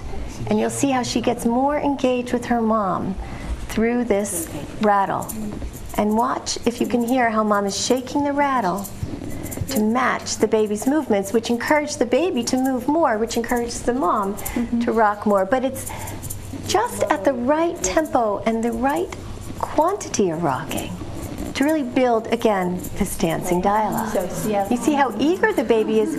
It almost is as if she wants to reach her hand out. Her vision is. And there's that quiet, alert moment where she's completely absorbed and then starts to reach. Yeah, she's trying to reach.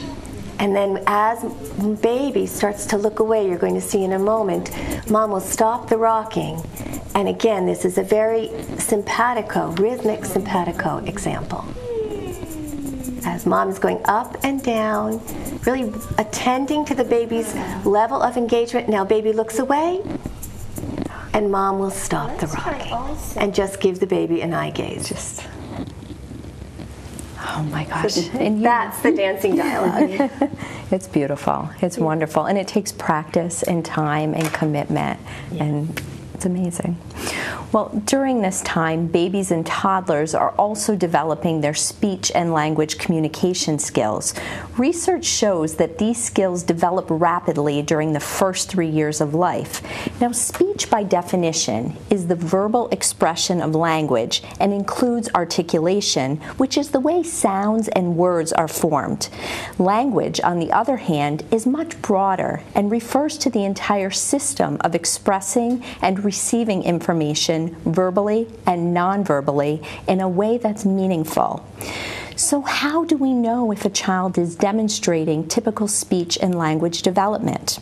Well, recently we sat down with pediatrician Dr. Gina Madden, who discussed with us how children from birth to school age typically develop these skills. Let's watch.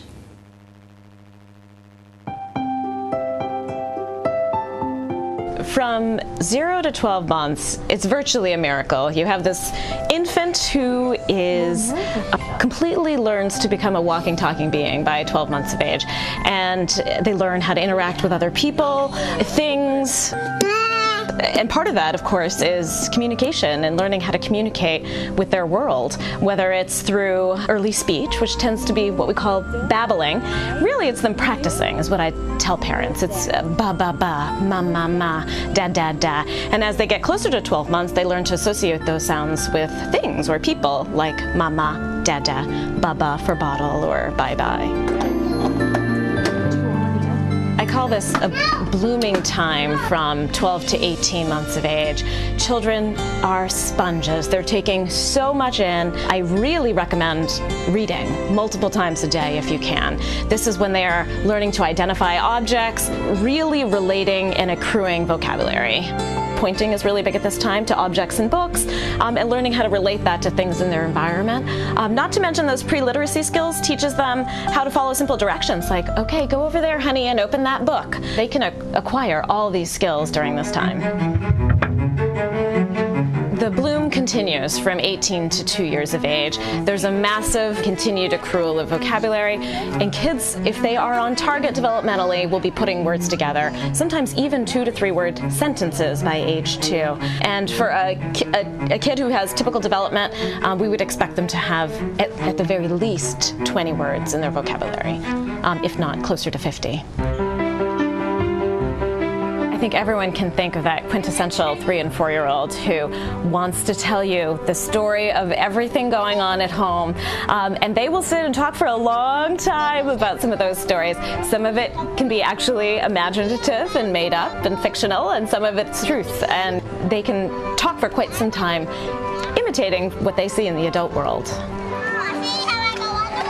Also at this time, in their interactions with each other, communication and verbalization is actually just a huge piece of how kids relate to each other in that age. And pretend play is one of many ways in which they do that. Pretend playing with dolls, dress up. I mean, most preschool classrooms will revolve around pretend play. Their verbal skills are virtually complete in terms of basic communication. This is the time when it becomes more sophisticated and elegant. Reading is also key at this age and helps with that accrual of vocabulary that's a little bit more robust. And they are learning to express themselves not only verbally, but also writing as well. Good job, Finn. A child care provider is kind of first line. They sometimes spend more time with the child than anybody else. Their responsibility is kind of to understand the developmental milestones that are appropriate for example, 12, 18, 2, 3. And understand, gosh, you know, this child doesn't seem to be communicating verbally and seems to have a lower frustration tolerance and is tantruming a lot, which can definitely be correlated to speech delay when a child can't express themselves. They should absolutely have just no inhibition about contacting the guardian of the child and saying, you know, I really think that this child really should be evaluated by their pediatrician to make sure that they are on track for their developmental milestones. So Dr. Madden just talked about encouraging providers and families to work together with the child's pediatrician to express concerns. What else can providers do to support families during this time? One of the things that I think has been very helpful in our program is that we're using screening tools, and we share our results with parents, and the parents, oftentimes we ask the parents to help us with the screening tool, particularly in our home-based programs. And that way, both the caregivers and the parents can come to some conclusions together about, you know, if they have a concern or not. And we screen at least 3 times a year, but then we also have people looking at the children all the time. So whenever we have a concern, it's something we can discuss with parents and then move from there. And Wendy, you work with expectant mothers. Yes. How do you prepare them in working to develop their child's communication skills? You know, you have this gift that beforehand. What do you do? I think that people will sometimes laugh when you say sing to your child in utero, but I think it's so important to sing to your child, to talk to your child, to think about your wishes for the child and maybe even express them and out loud so that you can just kind of imagine what it's going to be like. Quiet down and move with the baby and to dialogue in that way. That's another dancing dialogue. Idea. Yeah. Yeah, and reading to the baby. There's research that supports that. And they can hear the rhythm of the speech, and that's a way of learning language. And by doing this before the baby is born, before you have the baby in your arms, you're setting the foundation. You know, these are the things that you've already been doing. So to continue once to let them start to think about it, this idea of who this baby is and what are they knowing about the baby already just by having the baby inside. How can we assist older children in developing their communication skills? What can we do? The more we talk and the more we use our expressions and the more a child hears us, the more quickly they're going to pick up on the use of sounds and words and communicating. So tell them what you're doing as you go through the day. Describe what you're doing. Describe what they're doing. Kind of narrate. Absolutely. Sing. I think singing is extremely important. And again, with rhythm, I think reading poems and nursery, I think that's what nursery rhymes were made for, to hear those rhyming words and the rhythm and to get excited about communicating. Rhythm is a very important communicative tool, and rhythm starts with sucking and with rocking and swaying with your baby. And so I have a whole series of movement activities I do with families and caregivers, moving together to different rhythms and playing different music from different cultures, because there are different rhythms with different cultures, and that's another way to really help. And rhythm is organizing for your own self, within your own self. Think about how often you tend to rock if you need to kind of quiet yourself down. And then breath is a rhythm. And the various music, you have to move differently. Exactly. And so you have this awareness of your body. So I have a series of songs with different rhythms that we move through. Some are swaying, some are waltzes, some are ways to bounce with your baby. And again, attuning to what your baby's reaction is. Now, I've been in many classrooms where, at various ages, where we hear a child care provider say, use your words. Is that always appropriate? And what do you think? Well, I think it's frustrating if they don't have the words to use. So I think that helping a child communicate their needs in alternative ways, in different ways, is helpful. Okay. Sometimes I instruct caregivers to talk about things like saying, I wonder how you're feeling, or I wonder if you're feeling like this because the way you stamped your feet. So we start getting descriptive. Describe the nonverbal action the child's doing, and then link that with, I wonder if you stamped your feet so hard, I wonder if you're feeling angry. Or I saw that you pulled away when I asked you to pick up those blocks. I'm wondering if you're not wanting to clean up. And what we want to do, too, is really help expand a child's emotional vocabulary. So that's a wonderful example of how to do that. According to the U.S. Department of Health and Human Services, 1 in 12 children ages 3 to 17 had a speech, language, or other related disorder in the past year. Before being diagnosed with a speech or language disorder, a child may show signs of a speech or language delay. This means a delay in acquiring speech capabilities or language skills compared to the child's chronological and cognitive and intellectual age peers. Now, a speech disorder may be diagnosed if a child is unable to produce speech sounds correctly or fluently, or has problems with his or her voice.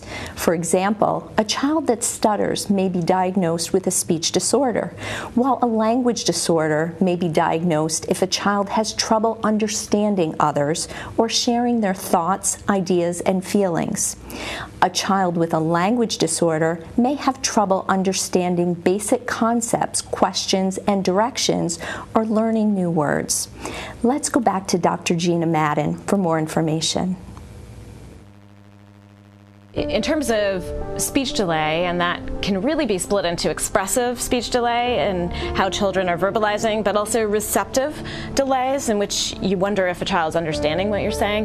Both of those are really pivotal to child development, and the earlier a child gets diagnosed, the better. So if you see that you wonder if a child is really understanding you at 12 months of age, 18 months of age, for example, if they can't follow simple commands, if they don't seem to be giving you appropriate eye contact, rely on all the people who take care of children to be a part of that first line to identify a speech delay.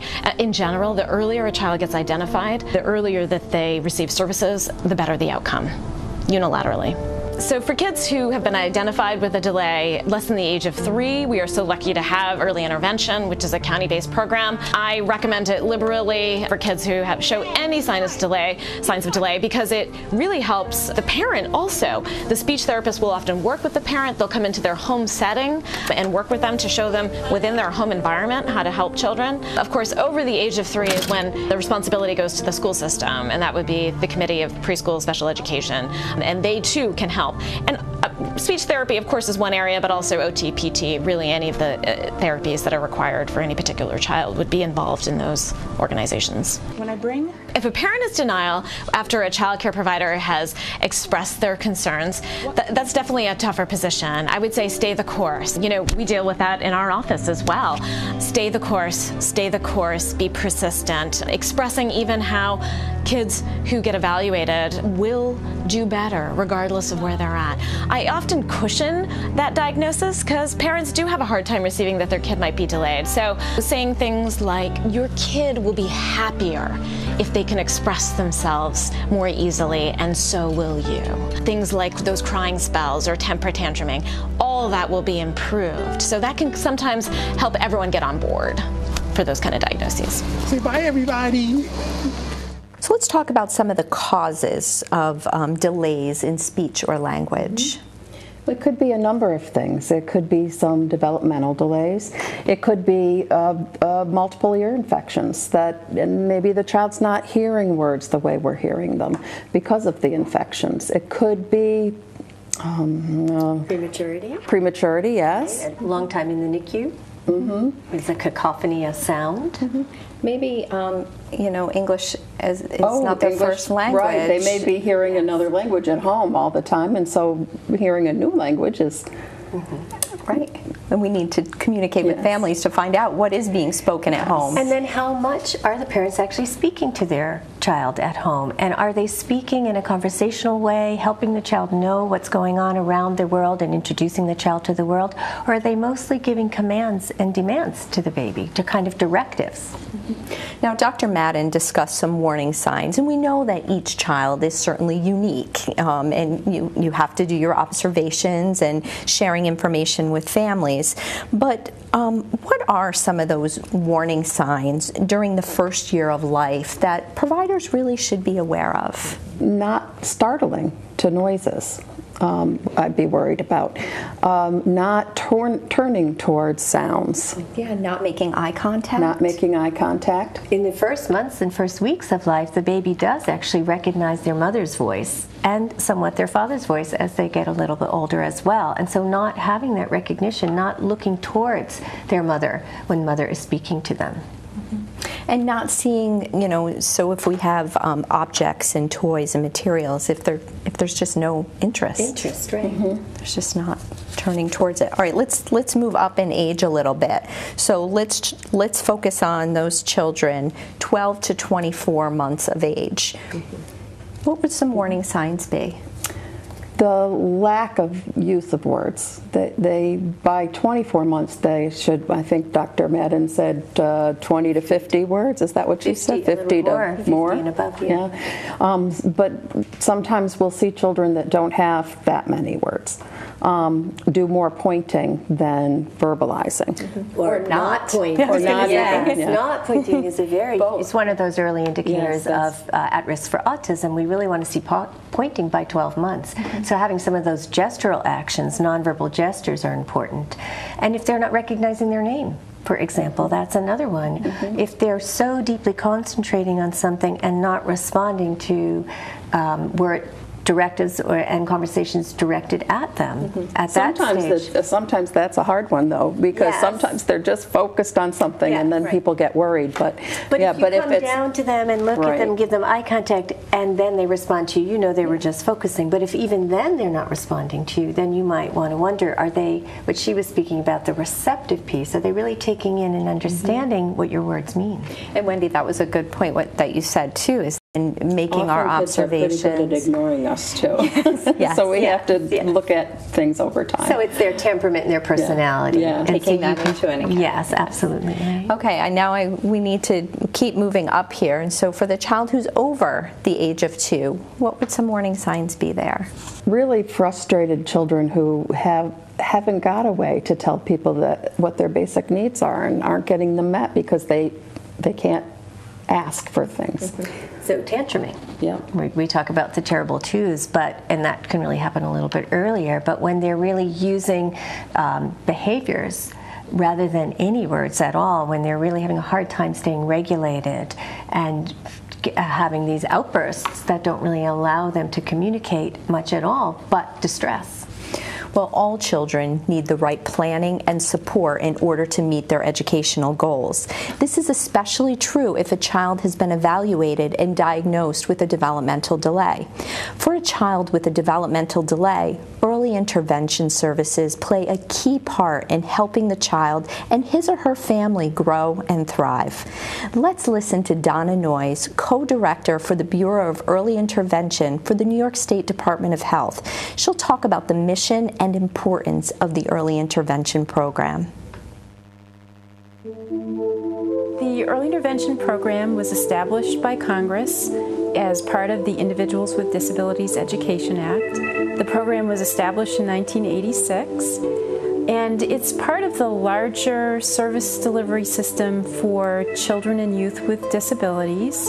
In the United States, all children and youth with disabilities are entitled to a free, appropriate public education. That's guaranteed by the Individuals with Disabilities Education Act. And Part C of that act is the program for the youngest of our children, infants and toddlers. The mission of the Early Intervention Program is to identify as early as possible infants and toddlers with special needs, to make sure they get evaluated, and to provide them and their families with family-centered early intervention services that can promote their healthy development. One of the important services we provide is service coordination services. That's case management. So every child that is referred into the system and their family gets assigned a service coordinator. That's a really important service to make sure that everything that is supposed to happen for kids in our service delivery system happens, and to make sure that families have access to their services. We also provide a whole range of therapeutic and supportive services. The specific services that are provided to a child and family really depends on the unique needs of that child and the unique needs of that family. So every child has potential access to any of the services that we deliver. So for example, special education services, or physical therapy, or occupational therapy, speech language services, family training and counseling, a whole range of services that really depend on what that child and family's needs are. There's no cost to families for participating in the program. To be eligible for the Early Intervention Program, children have to have either a developmental delay, so a delay in their development in the area of communication, or physical development, or cognitive development, adaptive development, emotional or social development. Or they have to have a diagnosed condition with a high probability that their development will be affected by that condition. So for example, a child with Down syndrome would be eligible for the program just on the basis of having Down syndrome. A child with autism, a child with cerebral palsy, a child with a vision impairment or hearing loss, they'd qualify for early intervention services based on that diagnosed condition, even if they're not having a delay when we first find them. To be eligible for the program, we serve infants and toddlers, so a child birthed up to the age of 3. Children who are 3 years and older are eligible for preschool special education if they're having delays in development or have that sort of a condition, but we only serve children up to the age of 3. And they have to be a resident of New York, so they have to have an address and a legal residence here. There are no citizenship requirements. They just have to be residing in New York. Oh, it is orange. Nice job. Intervention is certainly so important. let's talk about the provider's role in encouraging a family to seek out early intervention services if they're concerned about the child's development. So you talked about your observations.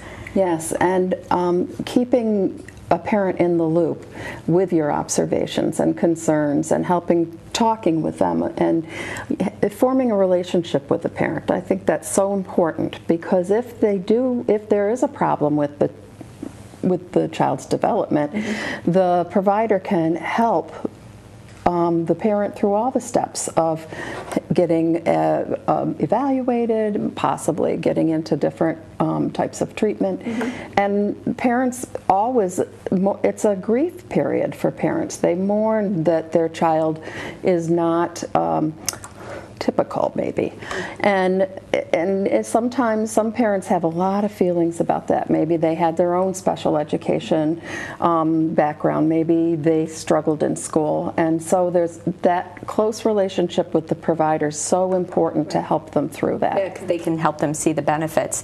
And that goes to the provider's role then. When a family is actually receiving early intervention, it can happen right in the program. And it does. And then we can carry on with some of the things that the physical therapist or occupational therapist might suggest. So yeah, I talk about having this connection between the clinic, the school or the daycare, and the home. And when we have all three really linked together and we're this team, then everyone feels supported.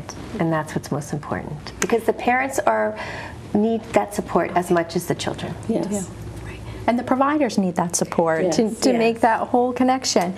So early intervention, we talked about children under the age of 3. They go to their pediatrician's office to start those services. They work with their physician. But where do families with children over the age of 3 go when they're concerned? I'm sorry, the pediatricians. Where do they go after the age of 3? After the age of 3, the school system picks up, and the Committee on Preschool Special Education, and just by calling the school and asking, you'll be connected to the right people. Yes. Right. Is that your experience in New York City too? Yes. And for myself, fortunately, being in private practice, I get to carry the children all the way through. And so I get to meet all these different practitioners and through all the different school programs that they're in. And the children really find it really helpful to have this thread, and the parents as well, so I can be an advocate for them. Right, and that's why the providers can help direct families where to go, because they need that support. Right. Well, remember, according to regulations, the child care program must offer information about other community resources to families when they are in need of supportive social services not otherwise provided by the child care program. And you can learn more about early intervention and the resources available, including the New York State Early Intervention Program, by taking the Early Intervention e-learning at the address on the screen. And now, it's time for an activity session. We just discussed child development, including nonverbal and verbal cues. You may observe these and other milestones during your own daily interactions with the children you care for. Take a moment to review the Track Your Child's Developmental Milestones brochure in your handouts. It provides a good starting point for tracking development and an easy way to map the milestones of the children in your care. Then think of a child you have concerns about. Write down on the activity sheet some of the ways they differ from the milestones listed in the brochure, and activities you will engage the child in to promote his or her development in that area.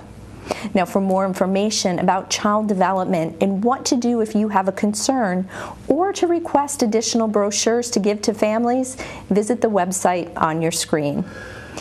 And when we return, we'll begin our discussion on how you can incorporate various communication aids into your program. We'll see you soon.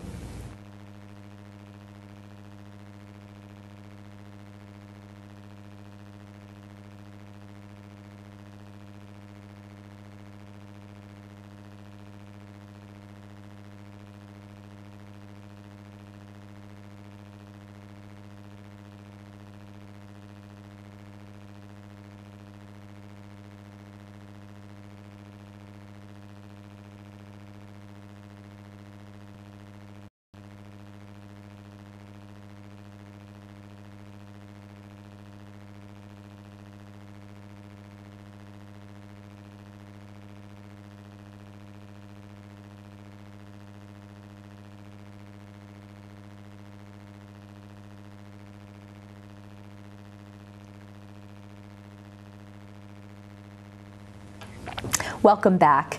We all need a little help communicating from time to time. We may find it easier to draw a map when giving directions or choose the meal we want by pointing to a picture on a menu. Universal communication aids like signs, gestures, and pictures can be incorporated into any child daycare program and used to assist the spoken language of all the children and adults. Speech-language pathologist Michelle Blair recently showed us how she uses functional signs and why their use in early childhood settings is beneficial. I am looking, Wesley, looking. I am listening, my voice is quiet, my body is calm, shh, my body is calm. What functional sign language is just kind of providing the children a visual to tap into, to kind of help them and guide their answers and guide their attention. A lot of times my kids are all over, so we'll try to draw them in with a sign. We're gonna listen for our sounds, okay, Amelia? Let's listen. So functional communication signs are things like stop, wait, I need help. So it's kind of those words that oftentimes kids can't get out quickly, but can oftentimes sign quickly. When they need help, they might feel a moment of panic and they can't get that word out, but oftentimes they can the sign. So we'll use those throughout lessons or throughout their days, just as a way for them to give another visual and another mode of communicating for them. Things out. Look, we're gonna wait. So we are sitting down, sitting in our chair. We also use phonemic cueing. Phonemic cueing is when we just take a sign, like the alphabet sign, and we'll bring it up to our mouth for them. So like a p sound or m and b. So we just bring their attention to our mouth because we're wanting them to produce a sound in a specific way. Usually it's an error that the child has, so we're trying to get them to try the new way. So phonemic cueing can also be a good visual help to the children that are learning something that's hard for them to do. It's the pool. Good job with that p sound. Good for you, Amelia. All kids can learn from these visual strategies, no matter if they have a disability or not. Kids are young, they're 1 or 2, they're developing vocabulary. So if we want them to put their shoes on, you're going out in the playground, be like, shoes on, so that you can just tap in their eyes. You want them drawn to you so they can hear your directions. I need some help. I want you to wait, stop, or finished. We do a lot with more. I mean, little kids are always sitting at a table and wanting more Cheerios. Start banging on the table or crying to get you to give them more. Well, it's better to teach them the sign for more.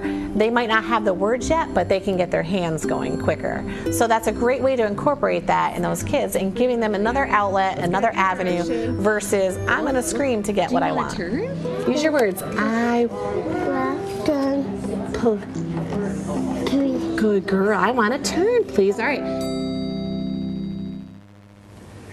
We saw Michelle speaking while using signs. So why is speech so important when signing? Well, it connects the sign to the word. So while the child may be young and signing more, I think that's more. Yes. They laugh at me because I can never remember which is which. But it helps connect the word with the motion. Mm-hmm. And so that movement. We use it a lot with with our infants and toddlers. And then sometimes children make up their own signs once you start making that visual connection with the auditory, with the physical. They start to get this idea that they can use their bodies to express themselves. Well, gestures are informal signs and can be directions, greetings, or concepts. So what are some examples of gestures? We've got our pointing, our waves. Now it's interesting. We say "come this way," but in Asia they do it this way. Yeah, it's interesting. Mm-hmm. And then I'm thinking rubbing your hands together to communicate you're cold. Yes, or this one. Mm-hmm. Yes, or hot. Kind of a quick alert action. And Dr. Tortora, you started to mention this before, that a child will come up with their own kind of sign. So do we have to use the same gestures? We have a handwriting signature. We all have our own way of gesturing and moving, and that gets back to those qualities of how we do an action that are unique to our own composition of our gestures and our full body actions. We had a parent who was using a lot of sign with her child, and he made up his own. And then they went off and they knew what they were saying, so that was good. And it's important to share the signs with the parents, because often they'll come in and say, I don't know, he's doing this all the time now. Right, yeah, right. So, Yeah, and it really lowers frustration when they start to get signs, because it helps us understand that they understand a lot more than they can share verbally. So really be in tune to the child. Yes. Let's return to Michelle Blair, who discusses how you can use pictures in combination with other visual communication tools.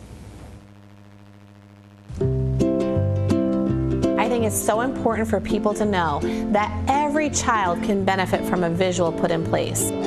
We use pictures, like if we have a child that has kind of a behavior issue and we might be having them work towards something, we might get a picture of what they like and we cut it up into a puzzle piece and they have to earn a piece of the puzzle so that they can earn that desired item. So that visual reminds them, oh geez, I gotta keep on task or do what I'm supposed to because I'm trying to earn my playtime, or I wanna earn that cookie, or whatever it might be. So the visuals are really used in place for behavior management.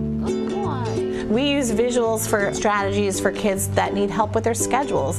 They're kids with anxiety. They're kind of worried about what's coming next. So we have their own individual schedules of what happens throughout their day, and we point to it or review it often. Sometimes kids will be screaming, I don't want to go to speech, or I don't want to go to gym, and we'll be like, oh, let's check the schedule. And we just refer to the schedule, and it's really the schedule's fault. It's not really my fault you have to come to speech, it's the schedule said so. So it kind of takes a little bit off yourself. And then these kids that like are schedule followers, or maybe it really helps them, then they kind of, oh, well, geez, the schedule did say I have to do that in order to earn what I desire. You're using your words. Maybe you're a teacher and you're reading a story to a child or to the whole circle time. What we find sometimes is there's those kids that sit there and they're quiet and they're not really answering or participating. And it might be they're not quite sure what you're asking. So if you're reading a story out loud, we might pull up like a who. I'm going to ask a who question. So I use a who phonemic cue card for them to look at. They're actually looking at this visual and it's going to help them. So that who talks about a person. So if I said, who put out the fire? They would answer the firefighter, because that goes with a who type of question. So those cue cards can really help kids to kind of, oh yeah, that's what they're talking about. And maybe you'll see them answering it a little bit more or feeling more relaxed.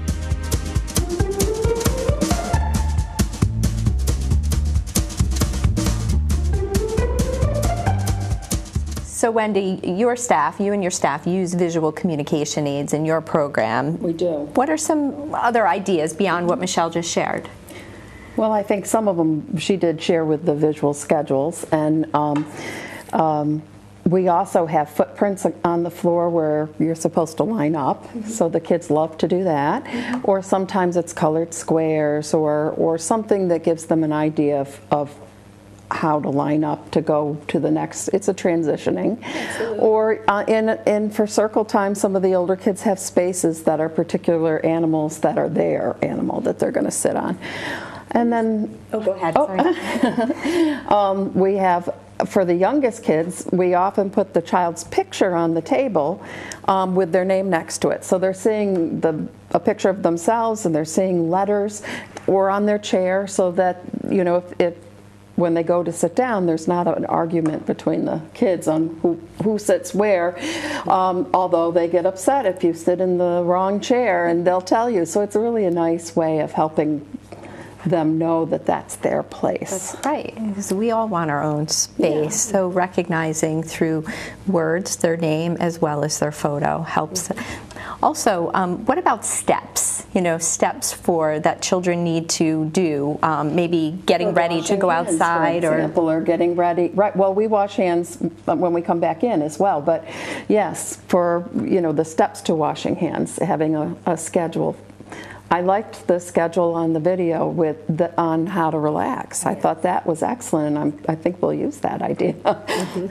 And Dr. Tortora, we were talking about feelings and feelings charts, and you have a great example to share as well. Yeah, I start with more standard feelings. and what word and what image goes with it, so I'll often use the PECS pictures. But after a while, I start to verge into asking them, what are their feelings, what are the key feelings they're feeling, and how would they draw them? So we create our own drawings of feeling charts and then use their own charts to delineate each week what are they feeling today. And then we also match it with how they're feeling in their body. So I have a whole nother chart I call a speed spiral, where they match what speed their body's feeling, slow, medium, fast, or super fast, and connect that to then the emotion they're feeling. So they start to make this mind, body, and emotion connection, because we also talk about what's on their mind when they're feeling this in their body and when they have this emotion. All of those connections. Wendy, I'm thinking about those step-by-step charts that you have in your program, like hand washing, that, to help support children. How do you implement it and teach a child to use a visual communication aid? Well, you introduce it gradually with the steps, small steps, simple chart, and you just point to it, and the pictures look like this. For instance, the sink will be there, and the towel, picture of a towel, picture of soap. And then it's a great cue, because then, right, and then you have the practice. And the teacher being able to say, oh, where are you in your chart, and what comes next? And children love when they go from one activity. We have on our visual schedule for 3s and 4s particularly, they love to run up and say, oh, I've done that, this is what's next. Yeah. And it helps them have a predictable world. How do you make decisions, though, about the appropriate categories or pictures to include in visual communication aids? That's a good question. I think that you start small. Yes. You start with just a few, and you use them repeatedly with the child to see what's resonating with them. Sometimes one of the things I also do is take photographs now with having phones and cameras everywhere with us, and then I laminate those, and so then I start to line up the pictures and let children pick which ones they want to work with. Because then they have some interest and input, and you know, there's even their some more value in their voice. And they look to see familiar pictures. Yes, exactly. Yeah. So again, watching the child's cues. Are they responding to what you have? And maybe if they're not, have to make some changes. Right. Well, beginning on page 20 in your handouts, there are examples of categories and pictures you can include in your program.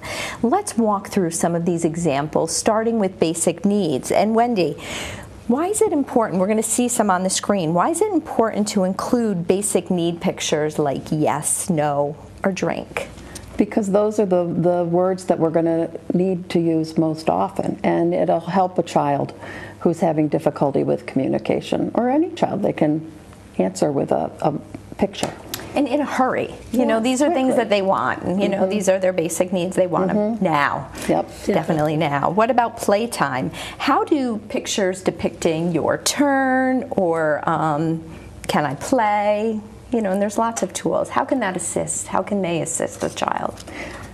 I think one of the things that if the same child often wants to play with the same toy, and if it's not their turn, it can be the biggest fight, you know, or one child will take a toy away from another. But to be able to see a picture of, oh, I'm going to have a chance, that really calms things down. And it takes a while for the classroom to get used to that, but it's a taught behavior. Yeah, and that's just it. They have to introduce it. They have to find ways to bring it in during small group times and talk about. Make decisions. If you're upset with this other child, you know, what can we do? And using maybe the pictures to say, let's see what's on our schedule. What's next? And I think it's so important that children know what's before, now, and next, and so on, in order of things. The category, What I Did in Daycare, includes pictures of daily and routine activities. Why include this activity? It's important that the child can go home and talk about what has happened at daycare and have those clues, because if they're like me and I get home and I can't even remember the whole day, and all children are that way too, we all are, it's important to have those that's their clues, that's their visual schedule. That's their day timer. Like, I'll use a day timer that I can go through. And I can imagine this would help families too. And then the families can see the activities as well and ask pointed questions. Elaborate on. and get excited about and share. Right. Well, a child receiving intervention services for a speech or language delay may seek specific assistance from what is called an augmentative and alternative communication system.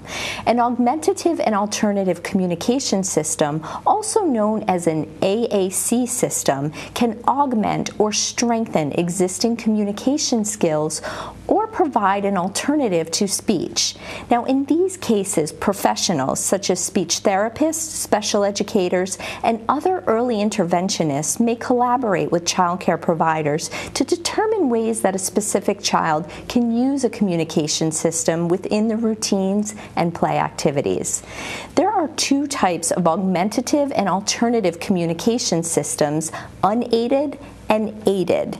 So, Dr. Tortora, what are unaided AAC systems? Well, the things we've been speaking about, gestures, actions, pointing, facial expressions, those would be unaided. Sign language would be unaided. Too. And then what are aided augmentative and alternative communication systems? As basic as pencil to paper, drawings, some of the PECS pictures that we're speaking about, and letting the child make drawings. And then there are also many electronic systems at this point that really have been from simple kind of smart board kinds of things to more elaborate computer programs, or even buttons that a child can push to mean yes or no even. Well, there are several questions to take into consideration when developing a communication system for a specific child. They include, what are the child's communication needs?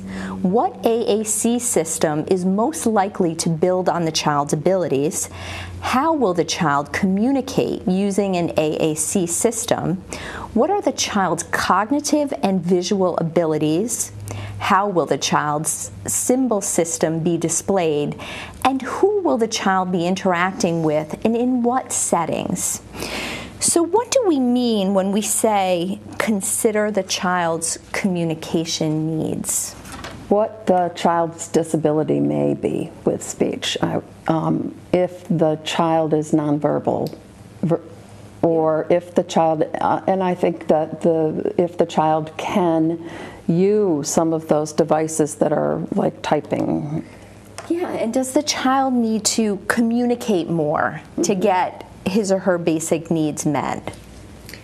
We also want to think about the cause may not always be something organic or developmental delay. I work with selectively mute children as well. And so what is the underlying anxiety or shyness that's really preventing the child from being able to communicate in certain settings? And who are the people this child is able to communicate with? And what environments does she communicate in? Right, and it's about making decisions with a group of people who are involved in the child's life. Well, there are many AAC systems available to children, including the Picture Exchange Communication System, or PECS. PECS encourages a child to exchange pictures with others, to request things, or to make comments. A speech-language pathologist, along with the child's family, must always make the decision concerning the use of the Picture Exchange Communication System approach and how to implement it. Well, we recently met 7-year-old Riley and her parents Jim and Michelle Delaney. Riley is currently engaged in intervention services with Michelle Blair and has used PECS and other communication systems to communicate. Let's watch as we hear more about Riley's story. We recognized Riley had atypical development for quite some time. Approximately when she was 2, we went to the pediatrician for her 2-year appointment, and we explained to her that we've seen some differences. Riley wasn't really talking, or she was very behind, wasn't paying attention much, and we started from there, and we went to have her hearing checked first. We thought maybe something was wrong with her hearing. She didn't really want to look anybody in the eye. She's really shy. And her words weren't developing like other kids of her age, you know, 1 going into 2. So while she was at Achievements, it was a full-time nursery school, she received occupational therapy, physical therapy, and speech class, speech 5 days a week. To quickly get a system in place for her. She was accessing pictures, but they didn't really set up a formal system for Riley there. So we kind of started from ground zero. We made her a PECS board. We went and trained her through all 6 phases of PECS. Look, what do we see here? What do we see? We were working on looking at pictures. She was quickly picking up the process. And then we started the process and talking with the family, talking amongst the team, that we really felt like she's a kid that could access technology and to communicate. It's a very big decision whether to go to an augmentative communication system. Let's go to our speech page. Can you pull that up? When Riley's using her augmentative communication system, it's set up for her. It has a home page, but she has links to all different types of vocabulary words. So Riley has had to learn where they are. She knows how to go in there and search pages to find what she's looking for. They smell so pretty. Flowers. Flowers, good. You can either make it talk the minute you hit a picture. You can make it hit a picture, hit a picture, hit a picture, then touch the top to make a whole sentence. Riley is really a mama's girl. She loves her mom and will be her shadow every chance she gets. And Mom went out to the store or something, and Riley and I were home alone, and Riley got upset. And I went to the Dynabox and I said, Riley, tell Daddy what's wrong. Tell me what's going on. And what do you want? What can I do? And she went to the page and just hit, I want my mom, I want Mom. So of course we got in the car and went to the store.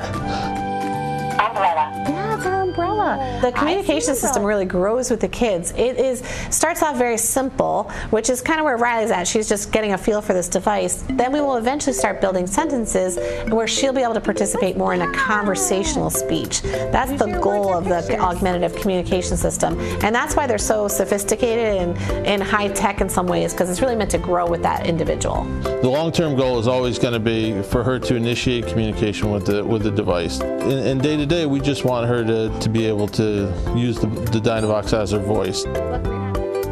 Everything is a day-to-day with Riley. We want to make sure that she's constantly getting to what she needs. And if you go too far, like here in 10 years, we want you to be able to do that. That's too far out of her reach. It's got to be now, the here and now for Riley at all times. And then you have to be rewarding to we're always amazed and very happy and cheerful and cheering her on for every little tiny goal that she reaches. Good girl.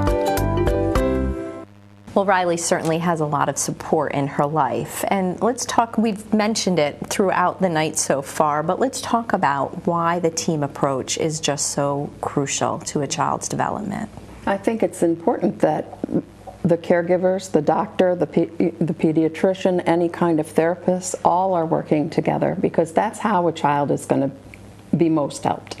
And then it supports the child knowing that everyone is caring and really holding them through this process, as well as the parents. I often hold private parent sessions separate from the child work that I do, because it's really important for the parents to feel their questions are being answered, because it's dynamic. It's happening day by day, and as that mom said, we want to be in the here and now, but parents are also always worried about the future. And they're worried about how something right now is going to influence the future, or what happened in the past, and how did this happen, why did this happen? And so helping them feel supported and knowing that we're all caring about this child is really important. Well, absolutely. And it's now time for another activity session. Take some time to review the basic signs and finger spelling charts starting on page 15 in your handouts. Then practice signing and gesturing while speaking with others at your site about ways you can incorporate these techniques into your program. And when we return, we'll begin our discussion about calming strategies that you can use to lessen frustration and promote positive communication. See you soon.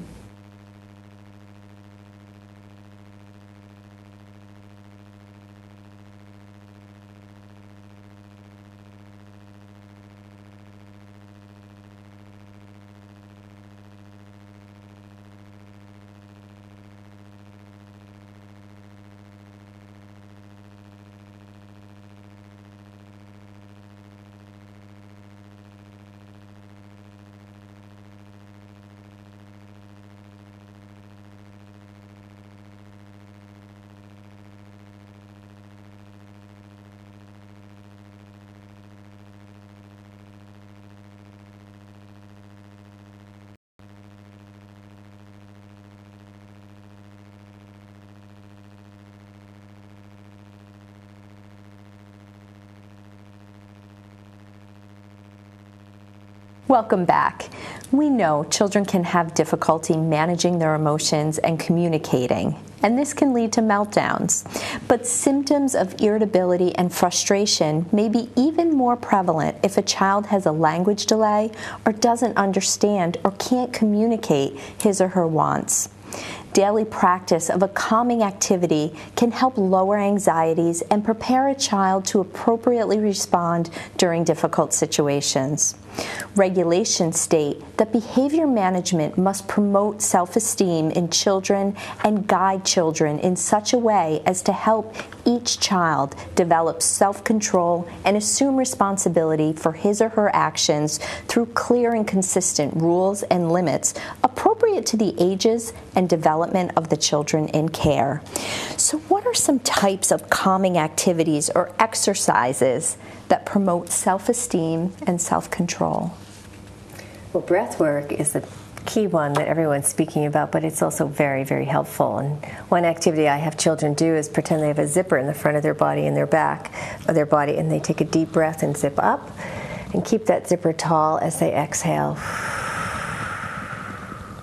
And the exhale has to be at least 1 to 2 counts longer than the inhale. And then we switch and we do it again.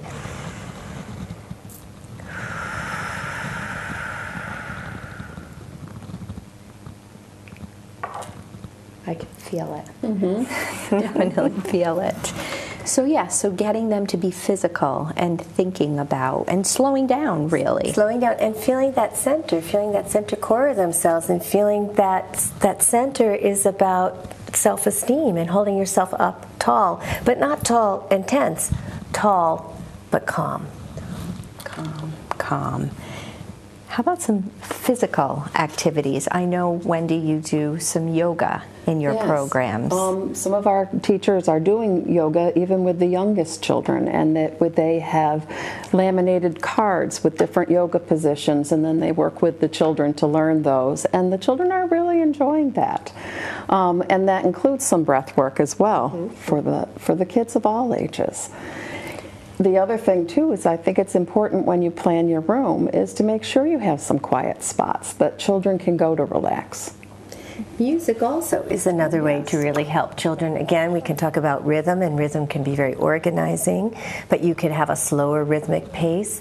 Waltzes, that lilting 1, 2, 3, and 1, 2, 3, and just you, as I said it, you started swaying, right? That swaying back and forth from that rhythmic organization of the 3 count is very helpful. Having certain music cues, calming music with an ocean background, the wave coming in and out, it matches the heartbeat of the resting mother, the in utero experience. And so again, back to the infancy work, having rhythmic, slow rhythmic music and lullabies. Actually, I have a whole international lullaby project that I've done, and what's fascinating is that every country's lullabies follow the same resting heartbeat rhythm. Oh, that's very interesting. And so putting that music on at certain times during transitions, for example, so the children start to hear that music and automatically. And they know what's coming next, and they can rest their bodies. What about during rest time, having music playing, not loud music, just calming ocean sounds or some rest, an opportunity to rest the body, to be centered. What about sensory play? How is that relaxing for the children? Yeah, just moving your hands in oatmeal or macaroni or little objects or sand or water. I found water particularly, for me, water is very relaxing, and I know for the kids it's a lot of fun. Yeah, and just role playing and imagination and getting them to just experience all different kinds of things.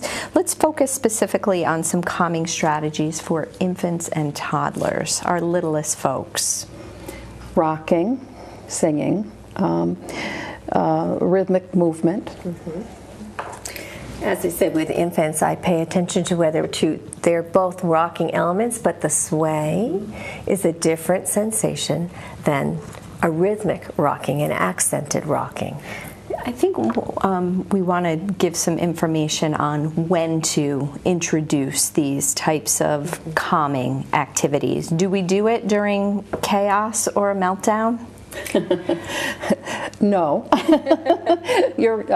I think the best, if you start teaching it when kids are calm, then you'll be able to pull that trick out of your pocket when it gets a little rowdy. But there is something that I do that's very helpful. When a child is, or the group is a little bit rowdy, I can put on some rhythm, music that matches their rhythm, and then slowly bring them down. When someone's really active, you can't say stop. Right, you can't just They're shut not going to just turn off.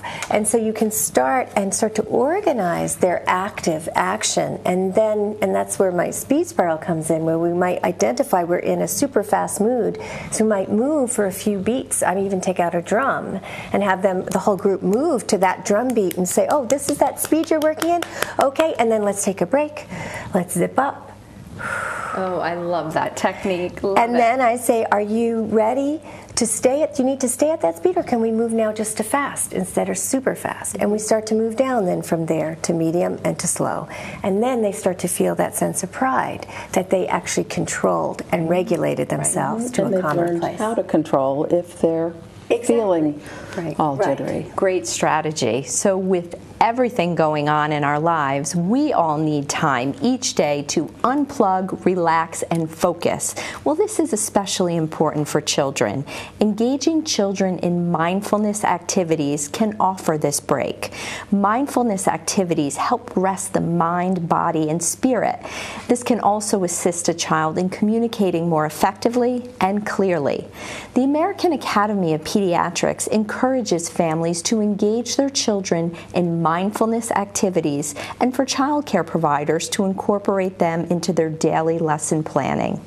Certified mindfulness instructor Maura Fox recently discussed with us the programs she uses to teach social, emotional, and attentional skills to children through mindfulness activities. Let's watch. The program is the Little Flower Yoga program, and it does have 5 elements to it. It's connect, breathe, move, focus, and relax. We start off connecting, and the importance of that is just developing presence, bringing back. We ring the bell. It brings everybody to that present moment right then. Here we go.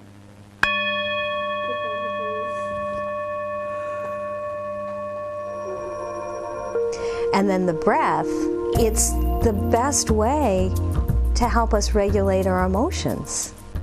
The technical name for the breathing ball is a Hobie-Man sphere. And it's a visual, and it's colorful, and kids love it.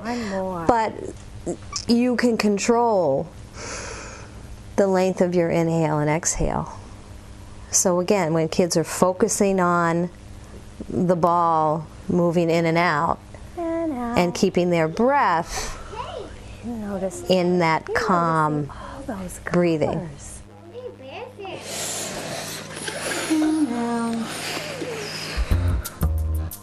And then movement. With the mindful movement and the yoga moves that we do, it's that intentional movement. There's a great group of stories. It's called Kids Yoga Stories.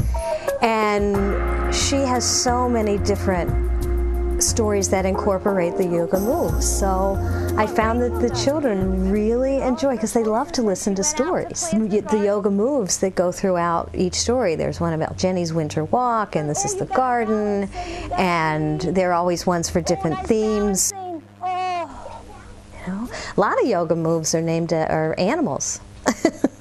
And jungle animals, so you get into habitat and, let's be a lion or a cobra like we do. But yeah, the kids love the stories, and then they go along and they can tell a story along with that movement. But that's okay because they're under the tree. And then the next one is focus. Again, being able to. You could use also one of those battery-operated candles. Something for maybe just 10 seconds for our littlest ones. Let's just watch. Let's just watch. And then as they get older, notice if your mind's thinking about going out to recess, or maybe you're hungry. And that's okay, but now come back and watch the sparkles again. Watch the candle. And they're learning through that they have some control over their breathing. It's like, wow, I just do that? My mind comes right back? That's pretty cool. And then the last part, which being okay with relaxing and just practicing that a little bit. And maybe when they have their hands on their bellies and they can feel their breath going up and down, you know? And just taking a little bit of time to chill. And that's okay too in our day.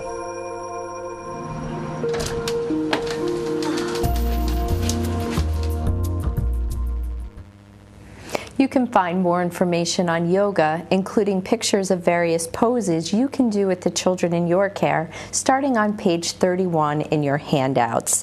So we saw breathing, physical and sensory calming strategies being used with Maura and the children.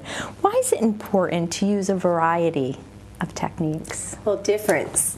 Children gravitate towards different activities. We all gravitate towards different activities, so it really helps to have a few choices in regards to what is really going to work. It also expands their repertoire so that they don't get stuck. I mean, children need new activities. They need to be stimulated. They don't want to get stuck and then get bored, a thing that they all talk about at some point. So you want to keep engaging them and giving them new things to start to really expand their understanding.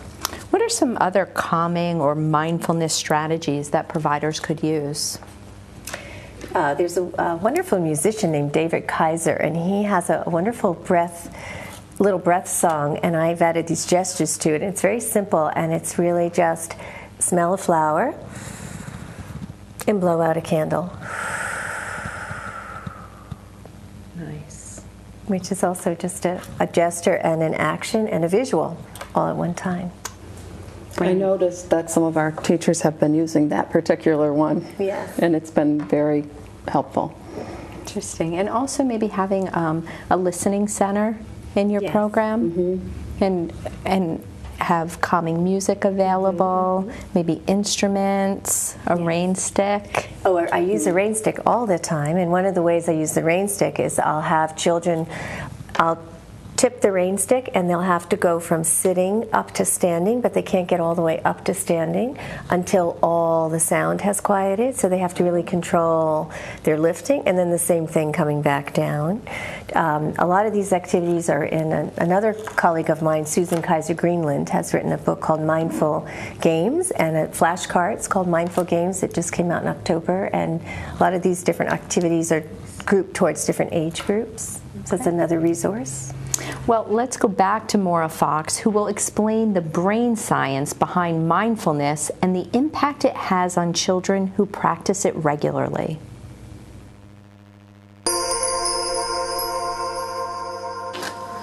Let's listen. It's a practice. And the more we do it, the more we are strengthening what's called our prefrontal cortex. So they've done some fabulous, fabulous studies into the brain and its workings. And Dan Siegel, who's a clinical psychologist, talks about his hand model of the brain. And if we look at this part of the brain as our downstairs, when I talk to kids and I'm talking to them about their brain, I talk about the upstairs brain and the downstairs brain. And this downstairs part wants to keep you safe, and it's very protective. But then we have this upstairs thinking part of the brain, which is our prefrontal cortex right here. And we want those to talk together. Okay? So what mindfulness allows us to do is when you're hit with that strong emotion, these two kind of talk to each other. You take a breath, you're able to kind of come to a calm place. So that part of it too is that, you know, this prefrontal part doesn't really start developing until we're almost 3 years old, but it goes and develops until we're in our mid-20s. So even at the earliest ages, if we can help integrate what is, the chaos and the rigidity that our youngest ones have, when they're faced with those strong emotions because they don't know any other way, and help them start to integrate and use their thinking brain. The more we do it, that repetitive practice over and over and over and over again, this part of the brain starts to develop stronger. It's like, a muscle, working a muscle. And it gets stronger and stronger. So we flip our lid and we might get angry and we might hit somebody, or we might grab something, or we might yell or throw something. So when kids experience that kind of episode, say, ooh, boy, your protective brain was really in charge there. That's okay. To help them understand those strong emotions. And then know that it's okay. Well, what if we took a breath? And in. Oh, what if we tried breathing? Sometimes just getting down and holding their hands and making that connection with them. And just take some breaths. Okay. And then helping them know that, we're making that you're making your thinking brain a little bit stronger there. And that's working for you. It's a beautiful day. And just because a child may have responded well one day, doesn't mean they are going to do it the next day. And if we can accept that and continue to help them to integrate those pieces, because it's a lot of work. It's a lot of work. And be there as that loving, supportive, caring adult. And know that, we get hungry, we're tired, angry, who knows what's going on. And sometimes we can't do it right all the time. And that's okay. So what are some attention and behavior improving benefits to engaging in mindfulness activities?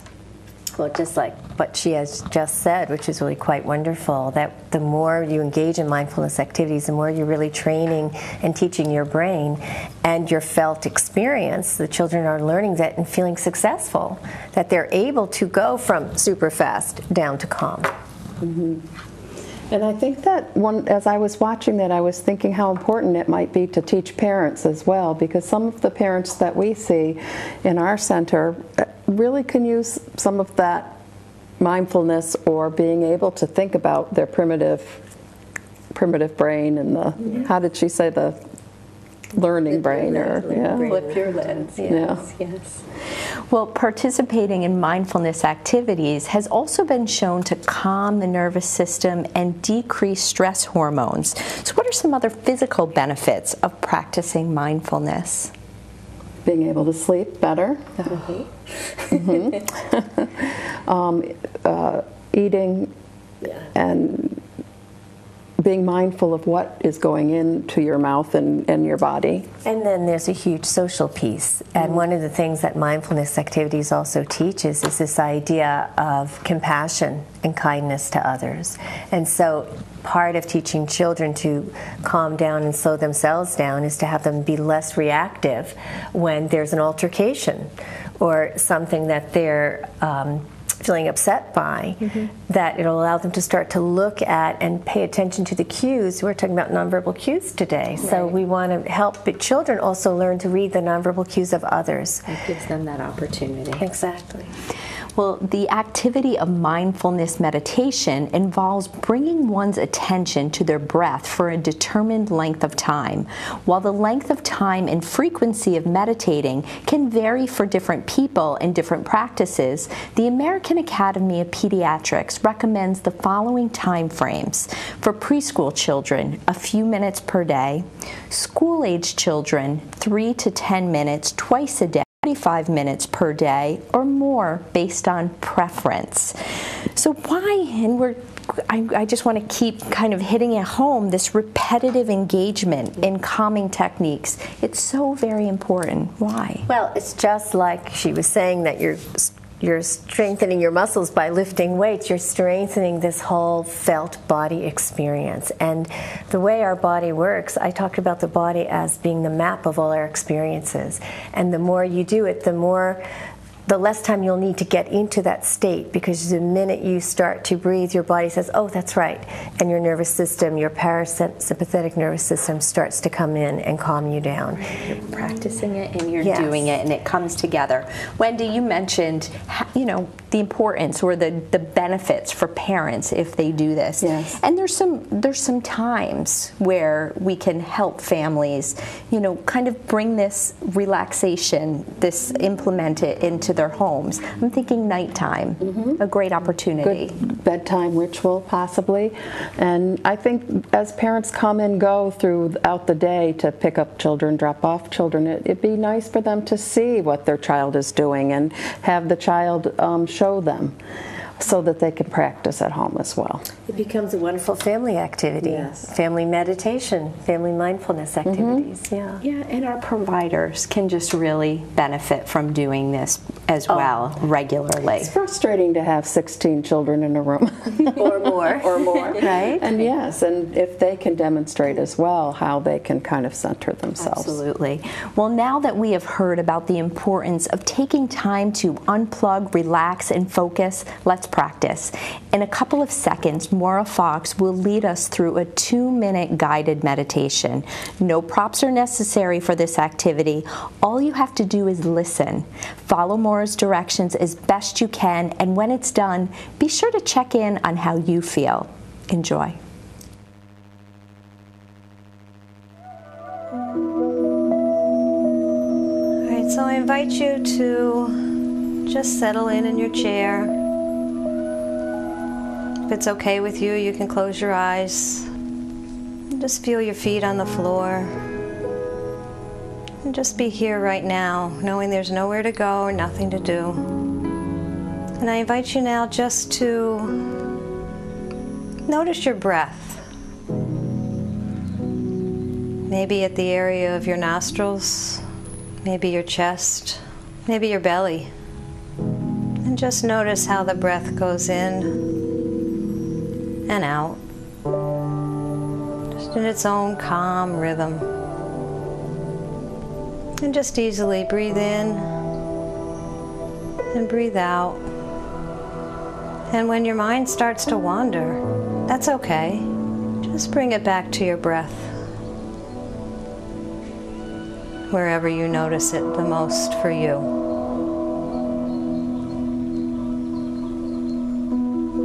Knowing that that's just what our mind does. And you can silently say to yourself, breathing in,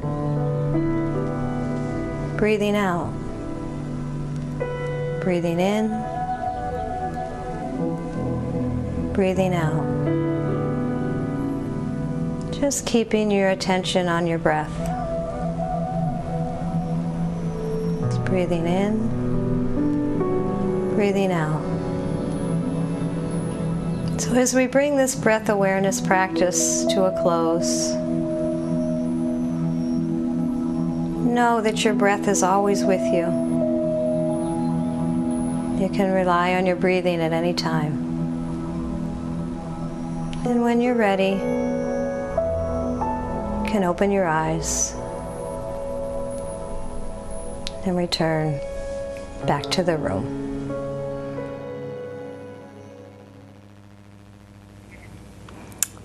How did it make you feel? Tell us what you experienced. I immediately shifted down.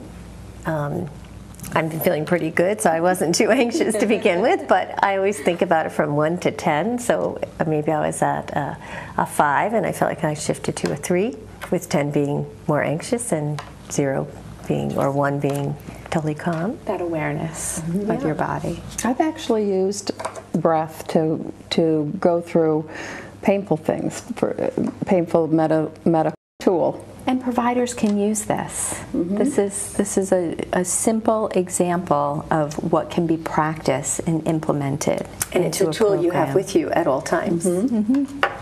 Let's talk about some resources that are available to providers and families looking to implement mindfulness techniques into their program? What's available? You will see more and more books for children as the teacher was saying. I'm seeing more books for children about yoga as well as about breath, and so that's always a good resource. Yes, and I did say that Susan Kaiser Greenland was one of the early people doing work with mindfulness in children. She has a book called A Mindful Child and a new book called Mindful Games with Cards. Some of the tools that we saw in these videos, using a singing bowl. We talked about the rain stick. I use something called a tone bar, which has a hole on it, and you hit it and makes a sound, and as you lift and put your finger over the hole, the sound changes the octave, and then it's actually called a vibratone, and the vibration of the sound gets softer and softer. So there are two qualities that are shifting and getting calmer and calmer. There are apps on your phone that actually have those tones too. Yes. Interesting. Yeah. So, right, just look what's out there, what's available, because there's so many resources for folks. Well, the pyramid model is also a great resource for implementing some of the techniques and strategies we discussed into your program. The pyramid model promotes the social emotional development of all children by providing a framework for a broad range of interventions and approaches. Wendy, how do you use the pyramid model as a resource? Well, we have just started using the pyramid model. We've had 2 different trainings. There's 4 modules. We've had Module 1 and Module 2, infant, toddler, and preschool. And one of the things that we've all been working on is understanding the child and how the child communicates, because I mean it's exactly what we've been talking about, the importance of how to work with children and families and ensure that there's communication. Provide support in their growth and supporting the families, and if a child and family feels supported and that you're partnering with them, most children will do well, and families. For more information on the pyramid model and its implementation, contact a master cadre trainer in your area. A link can be found in the resource section on page 35 of your handouts. Now, we are rounding out our time together tonight, but I want to give each of you an opportunity to share any final thoughts about your work and what you're doing with children. Wendy, do you want to start? Sure. One of the things that I keep on the way here tonight, I was listening to NPR, and there were 2 things on NPR that interested me, and I thought, well, isn't that ironic to have that? And one was how people are using rhythm and music for children who have speech and language issues, that it helps them. They're studying that right now, I think at Vanderbilt. And the other was more, I told you this earlier, and I'm trying to remember what it was, but it was another one that was about communicating with children and the importance. So I think that we're reaching a time in society when we're seeing how important our children are and how important it is to connect with children, and that caregivers and providers of early care and learning are in a perfect place to help families and children. And Dr. Tortora? I think my main message is it's not just what you're saying, but how you say it, and to understand that your whole body is communicating all the time, not just your facial expression, but how you're using your whole body. And so we really want to quiet down and pay attention to what the child is also saying through their whole body, and then become aware of how you can communicate through your whole self. Wonderful, thank you. Well, we are out of time for tonight. But your questions, they're really important to us. So if we were on Tortora, thank you for being here tonight to share your expertise with us. And we'd like to thank Dr. Gina Madden, Donna Noyes, Michelle Blair, and Maura Fox for their expertise, as well as the Delaney family for sharing their story. Finally, thank you for your participation. Positive early childhood experiences can help a child manage stress and feel confident about his or her ability to connect with others. By using an integrated rather than a single approach to communicate, you can support the child's emotional, social, cognitive, and physical needs. Remember, communication is more than just the words we speak. Please stay tuned for the post-test, and remember to sign the attestation statement at the end of the test and the roster so you can receive credit for tonight's training. Have a good night.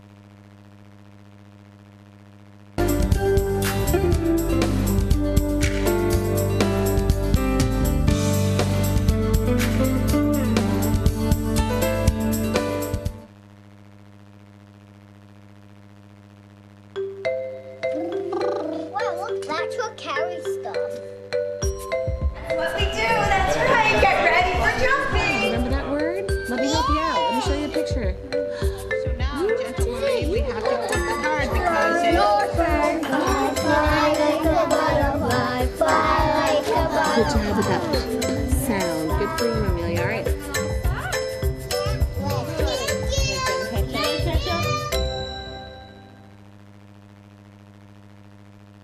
Hello, I'm Paulette Wally, Regional Office Manager for the Division of Child Care Services, Rochester Regional Office. Children come into the world eager to communicate with those around them. Long before they speak their first word, they use eye contact, body language, movements, crying, and other sounds to get their needs met. For some children, the spoken language comes quickly and naturally. For others, it takes more time. And still others may need additional supports and services to help them get their message across. During this training, we'll explain different reasons why children may have trouble verbally expressing themselves. We'll also provide tips for different ways to help children gain communication skills and lessen frustration. The New York State Office of Children and Family Services appreciates your commitment to assisting children in their development of effective communication skills. Got it right. Look at that. Hello and welcome to tonight's New York State Office of Children and Family Services training, More Than Just Use Your Words, Promoting Positive Communication with Children. I'm Colleen Farragon. Communication is more than just the words we speak to each other. It's about the ability and desire to connect with others. When we communicate, we are exchanging information, feelings, and emotions, needs, and wants. When given the proper tools and supports, children can effectively get their needs met while thriving socially and cognitively. By the end of this training, you'll be able to identify typical communication and language acquisition skills in children, implement techniques that promote positive communication and social interaction, and regulate emotions. Now, if you have questions throughout tonight's training, be sure to call, fax, or email us at the information on your screen.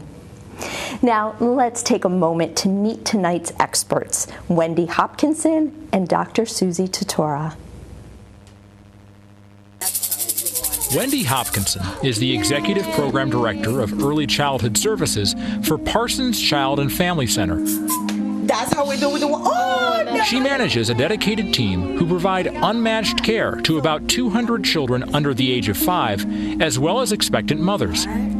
Wendy has also spent many years providing clinical and therapeutic services to families and children in the Greater Capital Region. Wendy remains actively involved in the Infant Mental Health Association, where she acted as president of the board for several years. You know what's, Mommy? Dr. Susie Tortora is the author of the book The Dancing Dialogue, Using the Communicative Power of Movement with Young Children.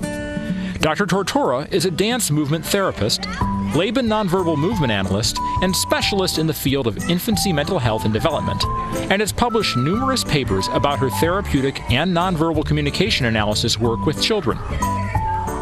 She has a private dance movement psychotherapy practice and offers embodied parenting creative dance classes for babies and caregivers in New York City and in Cold Spring on the Hudson. She's also developed the Pediatric Dance Therapy Program at Memorial Sloan Kettering Cancer Center, where she is the lead dance therapist. Dr. Tortora also sits on the board of the New York 0 to 3 Network. Well, welcome to you both. So glad to be with you tonight. Well, let's begin by discussing nonverbal communication. We all understand the importance of good communication skills, but we sometimes forget that a great deal of what is being communicated is nonverbal. To a child, a warm smile can be reassuring, while a high five can instill confidence. Being aware of our own nonverbal communication can assist in building nurturing relationships and supportive environments.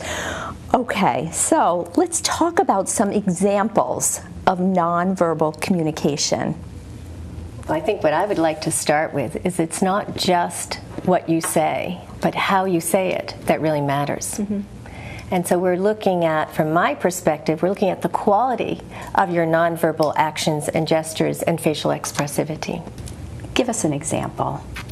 Well, I might say something to you with a very flat face, but then there's some more that are really a little more intrinsic to the body, such as crossing your arms when you're feeling cold, or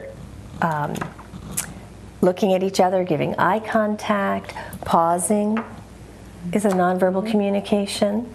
Babies often lift their eyebrows, and you know, when they're looking or curious, or other children may push away.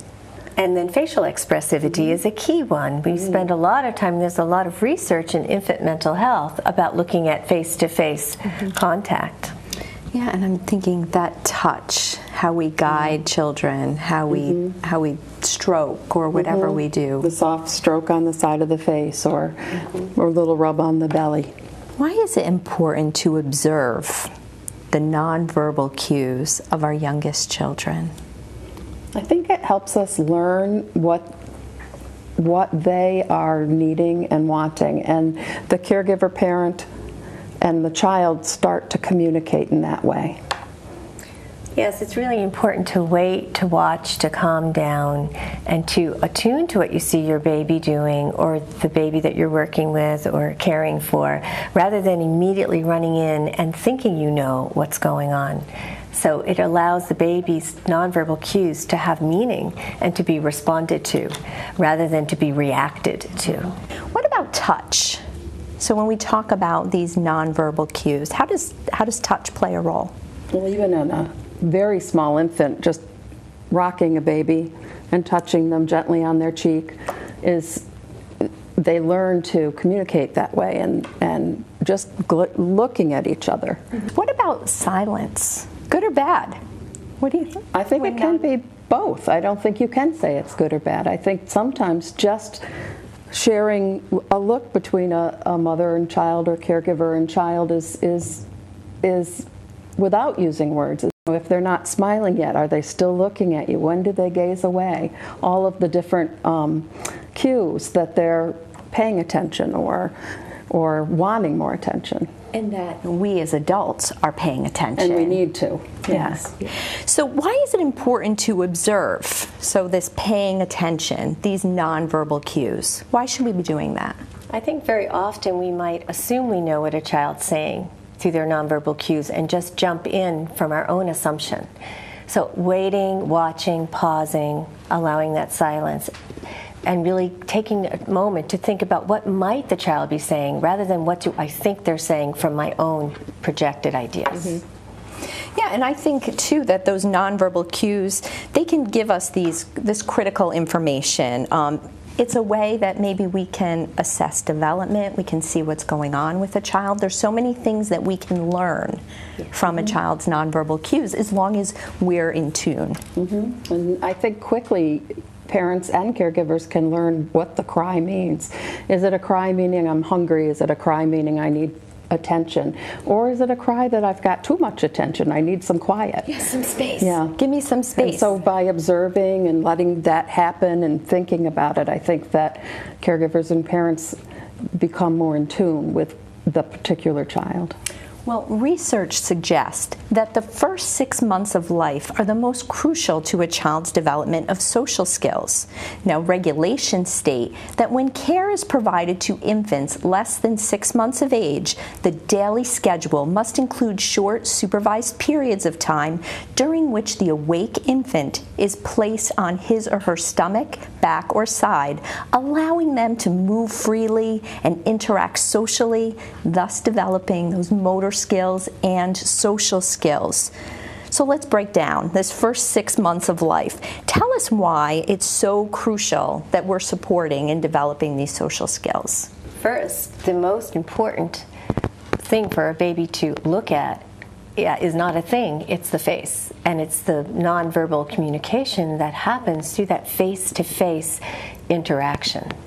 The brains are made to pay attention to faces. Yes, and visual development, it first happens from the distance between the mother holding the baby and looking. So that kind of 12-inch distance is what baby sees most clearly. 12-inch. And so, Wendy, we're seeing these various states of alertness with children when we're that close, when we're able to kind of just read what's going on. It's natural to hold your baby, 12, it's just a natural thing, and then you can kind of watch your baby. And I think it's really, really important that people pay attention and not get distracted by other things. So don't spend time holding your baby and watching TV or being on your cell phone. The important thing is to have that moment. That moment. Yeah. And with our caregivers, they need to come up with strategies because they're focusing on the baby. And the other children in the room. Yeah, right. So but it's a skill. It's a skill that you have to practice. Is that fair to say? Yes, and part of that looking at the baby is giving the baby time to also look away. And so, because sometimes that looking is a little intense for the baby, and so being there ready for the baby, letting the baby look away, kind of ebb and flow their attention, but you just stay consistent and be there with the baby, so when he looks back or she looks back, you're there with a warm smile. Yeah, and I'm thinking too, so Wendy, I'm thinking about in your program and those moments, and how do you coach your teachers to take that time to really focus with that one-on-one time with that baby? We're lucky that we've been able to keep the adult-child ratio in our early Head Start program, where we have the youngest children, low. It's 3 to 1. I wish it was 1 to 1. Wouldn't that be great? But it's 3 to 1. So they learn the teacher, the caregiver, learns each child's patterns and behaviors, and they pay particular attention to in different parts of the day to something that child's interested in.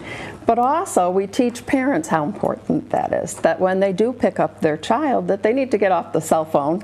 And a lot of our parents are very young, and it's just natural to walk in talking on the phone, but it's important not. Right, but help them understand and see the importance of those moments. Yeah. Tortora uses nonverbal interactions in her work to strengthen parents' social and emotional bond with their children by showing them how everyday actions can become a dancing dialogue. And this is really building on, we're building on what you teach every day here.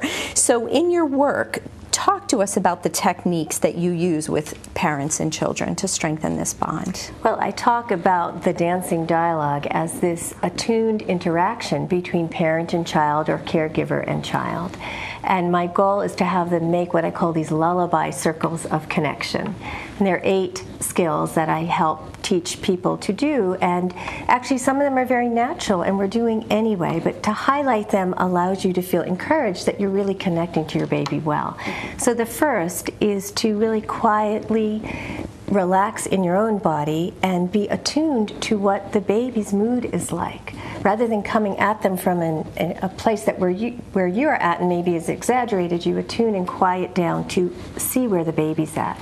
The second one is to really attune or match and mirror what the baby's doing as a way to start the interaction.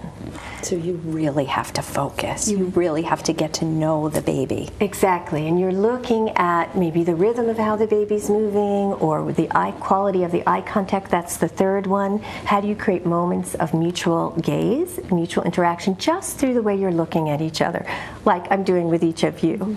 The fourth is paying attention to the quality of your touch, understanding that your hands and your full body are communicating from that body-to-body contact. The fifth is paying attention to what I call embrace.